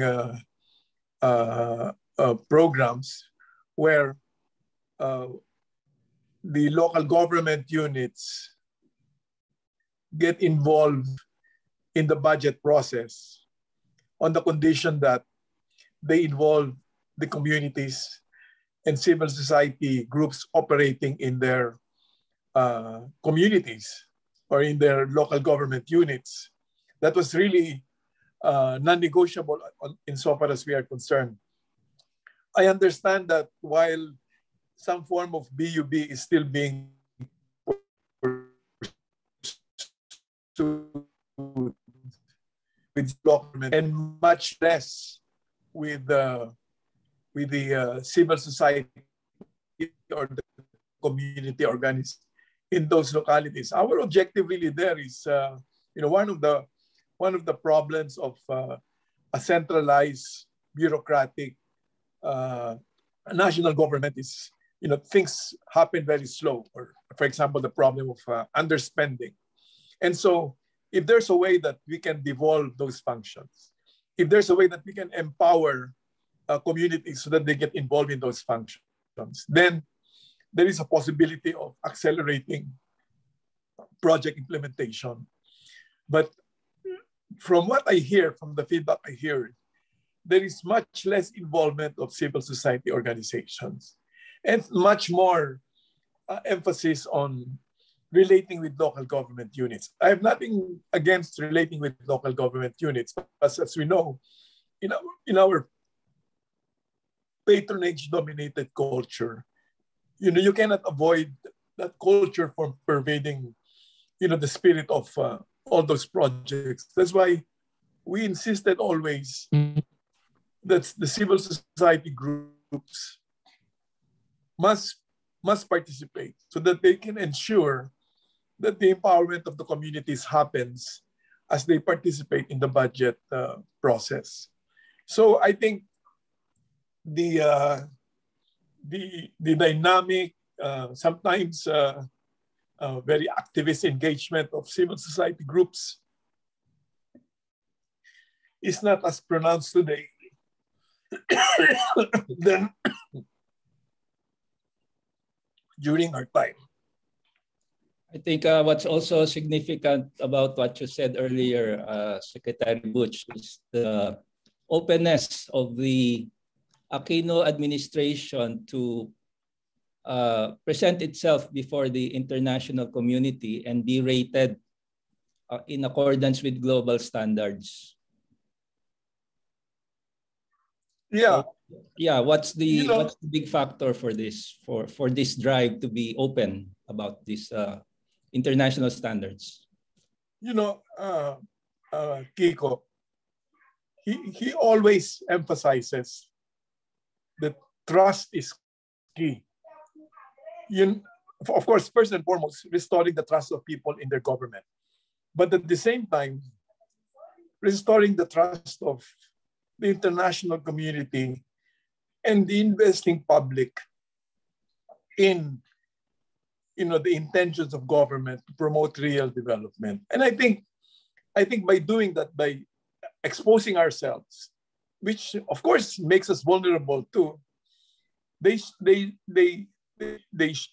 saw how serious we are in pursuing that. That's why I think if you go over the discussions with the different credit rating agencies, governance reforms figured prominently in the decision to grant for the first time a credit rating, investment grade rating to the Philippines, as well as granting the Philippines very high marks in those global governance indices that I mentioned, including our participation in the Open Government Partnership, as well as our invitation to become a founding member in the Global Initiative for Fiscal Transparency.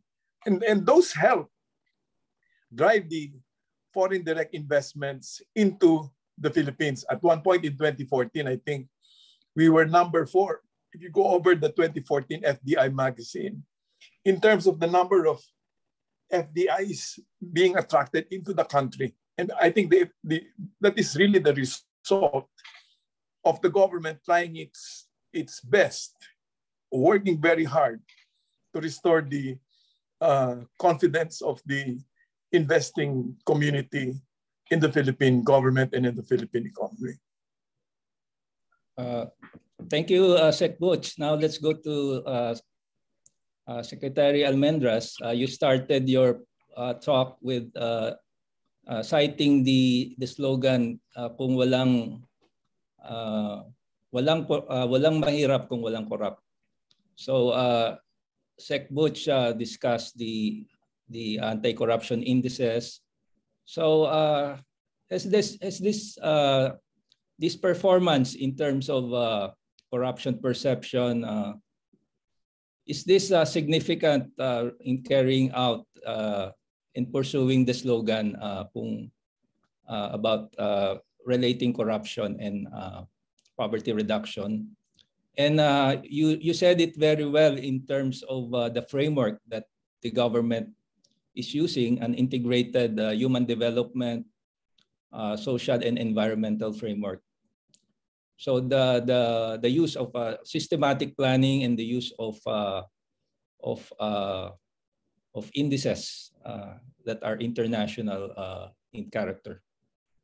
So how do this fit in all these planning processes of the government? And I saw that it's a kind of a convergent strategy and a whole of government approach.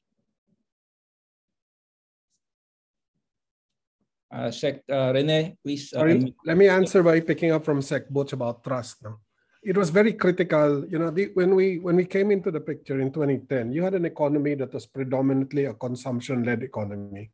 And the basic question, and mind you, President Aquino was a very well-trained economist, which is a problem for most of us, including me, said, how do you grow an economy if your consumption is very strong and it's lopsided toward consumption? So the key was, if you can increase investments, then the consumption benefits from it, then you churn the economy and the economy expands.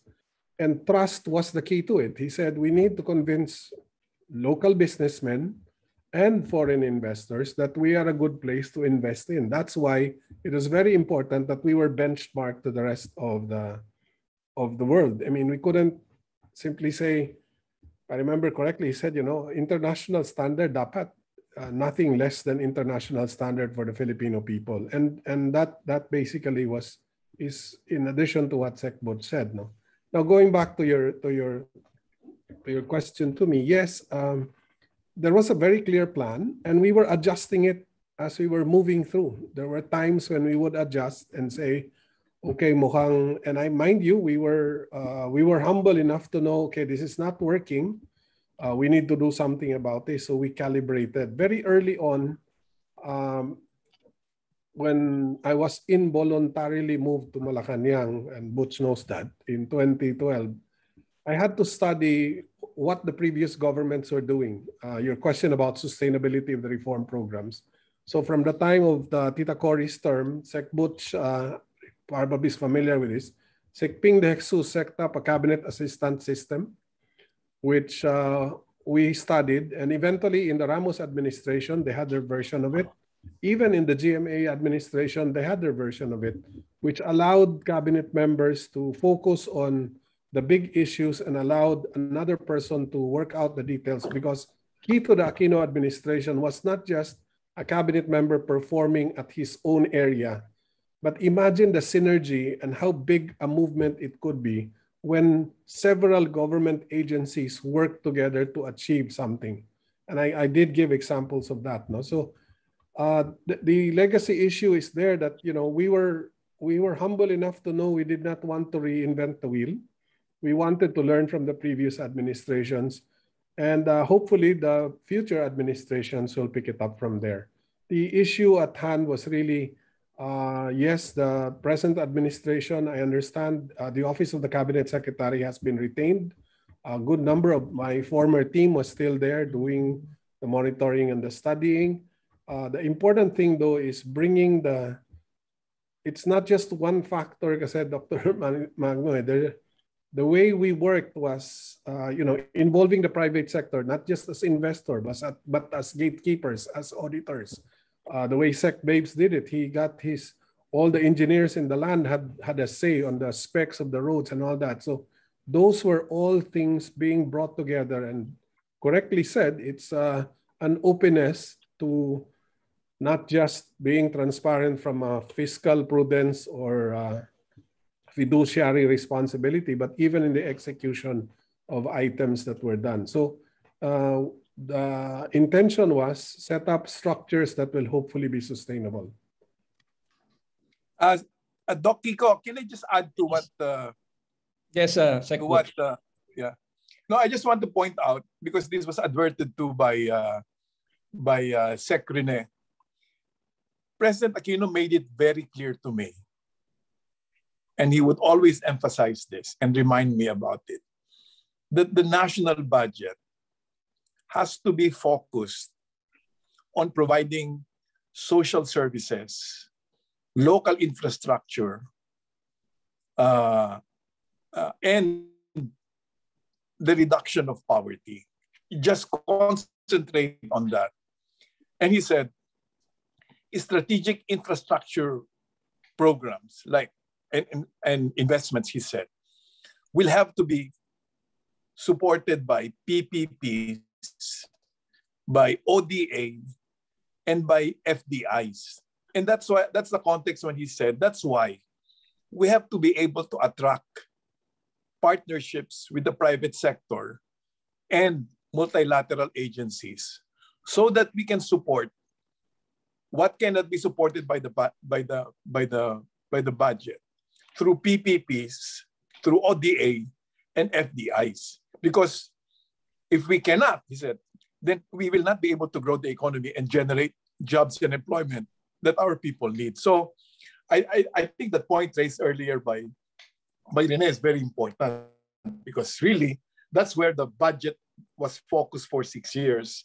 And that's why it was very important for us to be an attractive destination for investments, both from bilateral and multilateral partners and from international agencies, because we needed them to fund those strategic concerns. Just to highlight that point. If I may add, Dr. Magno, because I see Sec Ging Deles, even on the social side, the trust and the reputation of the Republic allowed us to get foreign governments, foreign private sector to assist. And I remember Sec Ging and my favorite Sadyahatra Bangsamoro project, where we played blood, sweat, and tears. But I've never been to I've never been to a rebel camp. But during that time, I went to so many of them. We were assisted by foreign governments, foreign institutions were giving us funds to really address the poverty situation in the Muslim Mindanao area, because that was key to the peace process. We had to prove to them that our intention to bring progress and to do the right thing for them was there. Remember, there was so much distrust and animosity because I remember Sec Ging, di ba? The first time we went there, people were saying, oh, eto na naman kayo. Bubulahin nyo kami that you're going to do this, you're going to make this, and you're going, wala namang mangyayari, papipirmahin nyo kami, tapos wala din mangyayari. Imagine the kind of trust that had to be nurtured, to be developed and nurtured to bring it to a degree that eventually we were partnering with rebels in the delivery of social services, whether it was the madrasas, remember, Sekging, the schools for their children. When they saw that we were seriously concerned about the future of their children, that we were going to put up the institutions according to their cultural sensitivities that will help to ensure their children's future, suddenly we were, at least we earned their trust. The next program was, I remember, the health card. Can you imagine? I would ask an MILF commander, can you make me a list of all your combatants so that I can give them health card? The first thing he said, what prevents you from going to Sec Butch, no, not Sec Butch, to Sec Gasmin to give him a list of my combatants? Then he will know who are my combatants. But mind you, we eventually got that list and they saw how serious we were. And here you saw the international community. Sec Ging was, brilliant. And, she just brought in so many governments from all over the world who were willing to help because they trusted and they respected our initiatives. Thank you, Sec Rene. So that brings us to Sec Jing.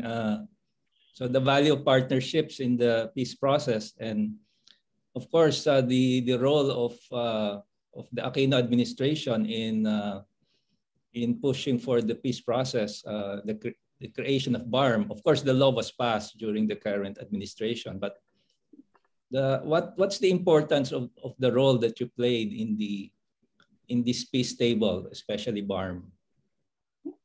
Well, I had said once that BARM would not exist without PNoy. He was that grand gesture of the meeting in Narita with Murad broke the distrust that was there following major violent clashes in 2000 under ERAP, in 2003 under GMA, and again 2008, right after the MOA AD. So there was a high level of distrust, and resuming the peace talks had a rocky start. And it was his taking the risk to meet with Chair Murad, because as he said, when we weren't finding a way how to avoid an impasse, when he said, maybe if I meet him, maybe if we are able to look at each other eye to eye, maybe then we can understand where each one is coming from. Maybe we can find a way. And that has been, as the MILF has said, that was the thing that after that, there's still so many issues, so many times when it was so difficult to find solutions, but there was no more threat of leaving the table. We became, as Mohager Iqbal would say, we stopped being adversaries on the table. We became we became problem solvers, jointly looking for solutions. And that has been where it is.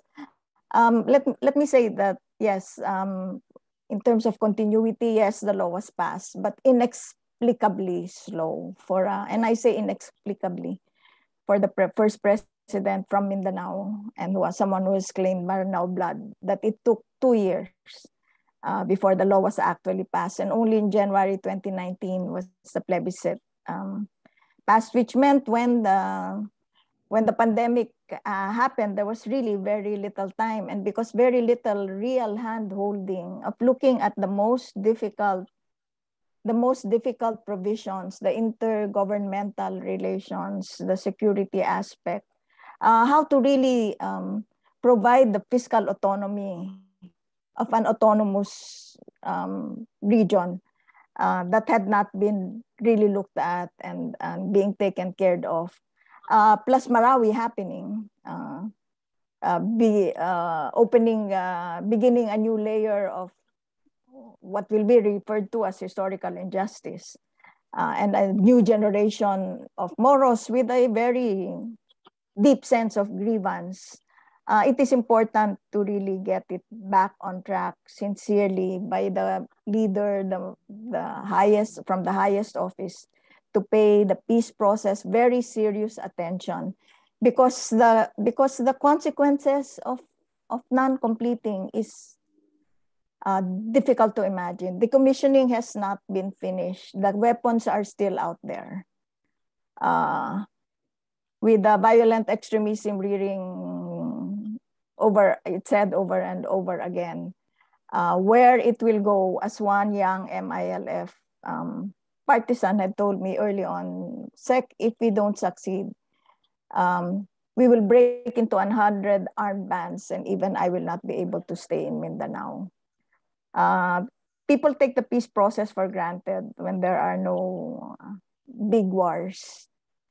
But it needs patient, attentive tending to keep the wars away and to ensure that what was promised gets done, because that is what will birth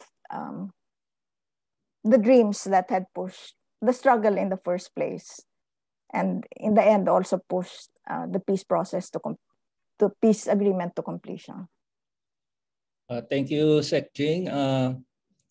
We don't have a lot of time, so let me just read the questions from our participants.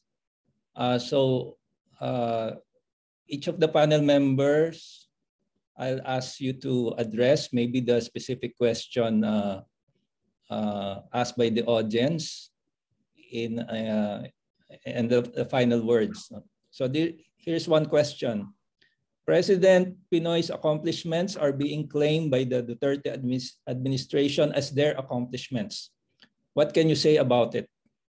From Maria Cecilia Basconcillo, true, the classroom backlog was addressed during the Aquino administration, but some school buildings that were built were substandard, and the buildings, especially for the senior high school, the buildings that were constructed were not designed according to the courses that were offered by the school.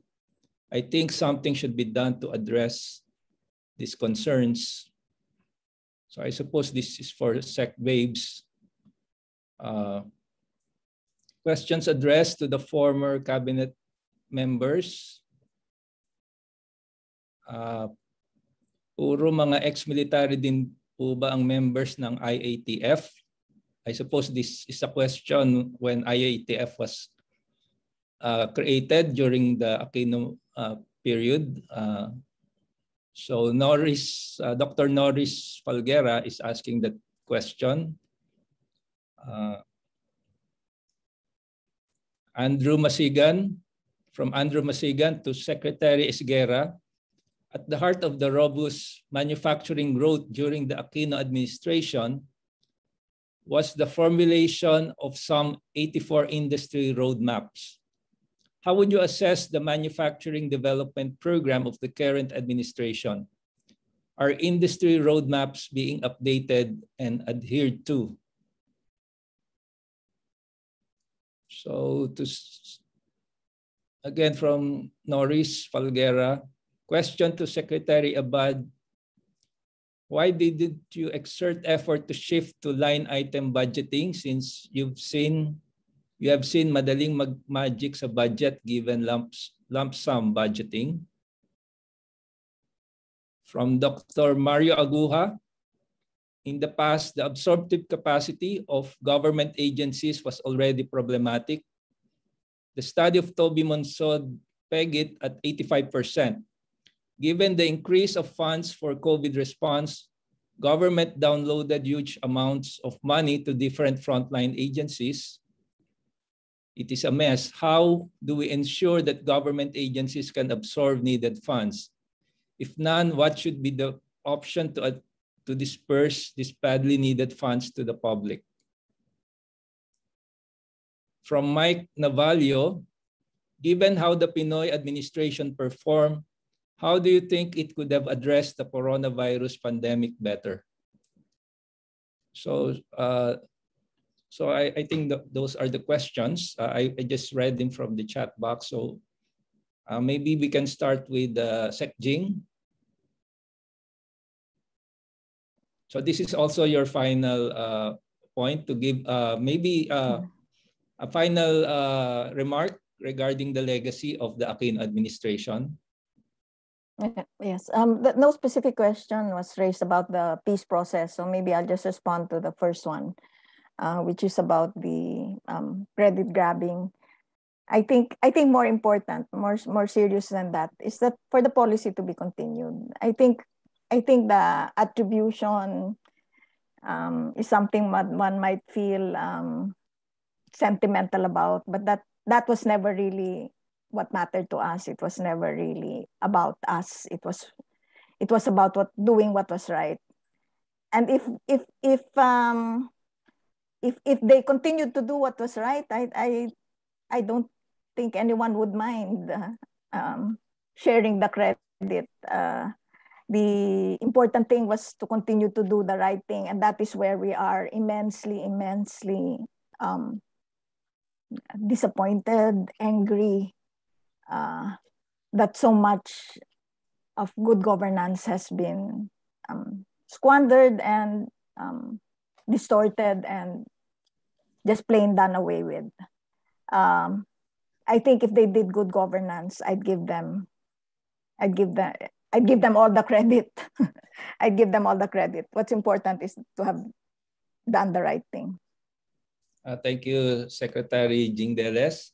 Secretary Rene Almendras, your final words. I'll address 2 points. The question about why manufacturing was a priority and those 84 plans.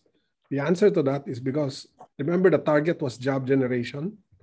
And we were trying to identify the industries that would generate the most number of jobs, because with a huge population of unemployed and continually adding to the workforce, you need to create jobs. So we needed to drive job generation in choosing the right sectors, the right businesses that would have the highest job generation potential. And manufacturing was one of them. The Filipino is very skilled at that.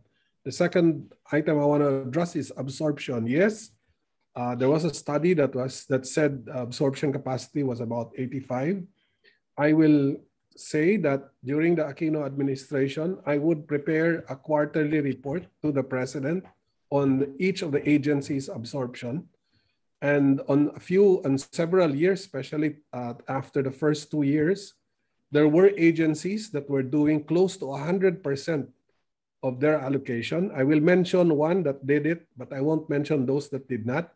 Yes, we were not perfect. There were agencies that were as low as 45, 50% only. Sec Babe Singson, my very good friend there, is one of those whose absorption was close to 100% on a year's time. No, I always referred to him as the big spender. So, but yes, a study would show 85%. It is a problem, but it is not an impossible problem. Right leadership, right structures, right process will create better absorption and better execution capacity. The other comment I think is about, all I can say is that if the cabinet members remember, there was this incident with the SARS coronavirus, the Middle East version. And we did contact tracing, many sleepless nights. And what I remember very distinctly was that was happening on a Holy Week, and my family and I were supposed to be going somewhere for a Holy Week break. When I had to let my family go ahead because the president and I were attending to this crisis. And when I was in the car on the way to follow my family, my wife called me and said, "PNoy called me and I understand why you cannot come."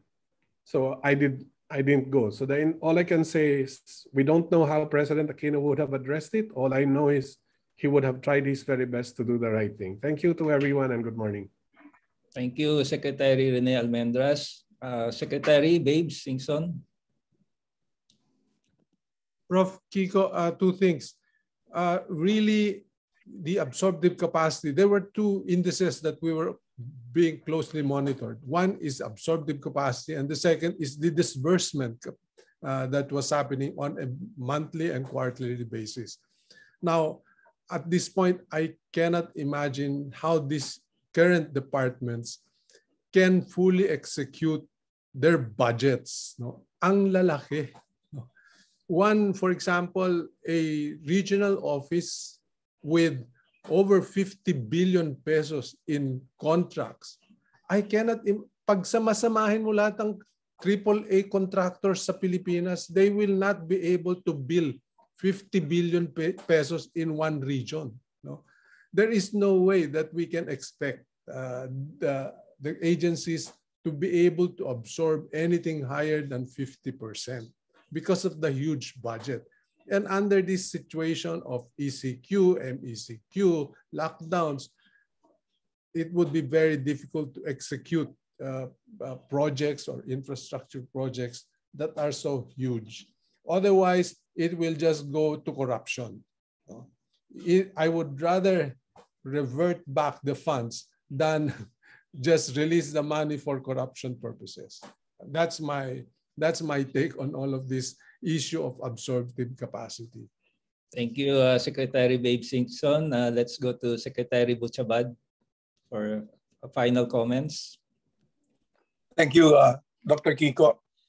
You know, we made certainly unprecedented and huge improvements in governance by introducing administrative, technical, political, which, you know, substantially change a lot of governance functions like in the economy or budgeting. But we realized towards the end that if we do want to sustain all those reforms, on top of that, we still have to address fundamental problems that are deeply rooted in our history, as well as in the structure of wealth and power in the country. History because of the colonial legacy, which prevented, you know, this country from developing as a nation for people to embrace nationhood. Structural in the sense of how wealth and power are distributed in this country, which, you know, as we all know, fosters poverty, dependence, and a culture of patronage. So I think we knew that we did not have time to do that in those 6 years in government. And we knew that if you know, given another opportunity to continue, that would have been a key priority in the next administration. But whoever it is that succeeds in 2022, we'll have to really confront that deeply rooted fundamental contradictions in our society if we are to graduate from, you know, these changes to more lasting changes in our political culture and in our economic structure. So I think that has to be emphasized, because while, you know, unprecedented gains were made in those 6 years, they could easily reverse unless we deal with those deeply rooted problems. Thank you, Secretary Butchabad. Now, Secretary Albert Del Rosario, for your final comments.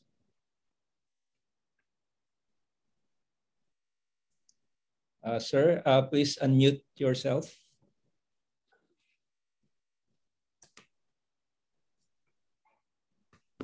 Thank you very much. Can you hear me? Yes, sir. I want to be as succinct as possible, and I'd like to focus on the important things which I thought were imparted by President Aquino to people who worked with him. He was very focused in terms of you're doing what is right, and you're doing what you need to do in the most professional way. I think that's what President Aquino was all about, and so it's an honor to be able to work with him. Thank you.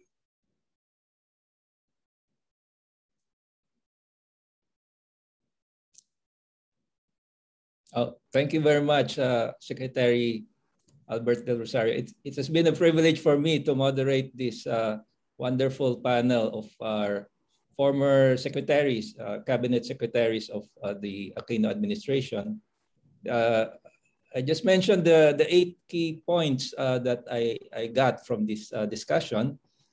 First is the importance of principled leadership. The second is that governance reforms work well for economic success. The importance of convergence programs for human capital development, social protection, and economic success, economic growth. The fourth is the use of key result areas, roadmaps, and systems analysis, and the integration of data in planning. The fifth is you go beyond political divisions. Claims for success and proceed with projects that you can preside over in its inauguration, and that applies to the infrastructure projects shared by Sec Babes. You plan for projects, but it's for the long term. Not afraid to subject your platform or your performance to international standards. Seventh is the rule of law rather than persons. And finally, institutions outlast personalities. However, principled leadership is needed, and this kind of leadership is important that looks back to build forward. So again, thank you very much to this wonderful panel, and I bring you back to Paco. Okay, thank you, Dr. Magno, for moderating the open forum, and the panelists for sharing your time with us this morning.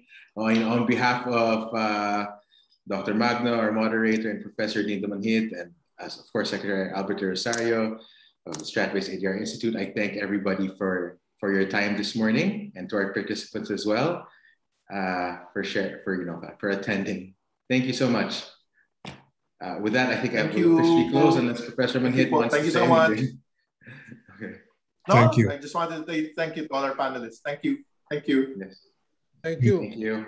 Everyone. Yeah, So- we're uploading this on our Facebook channel and YouTube. So yeah. Thank you, everyone. All right. Thank Thank you. you so much. Organize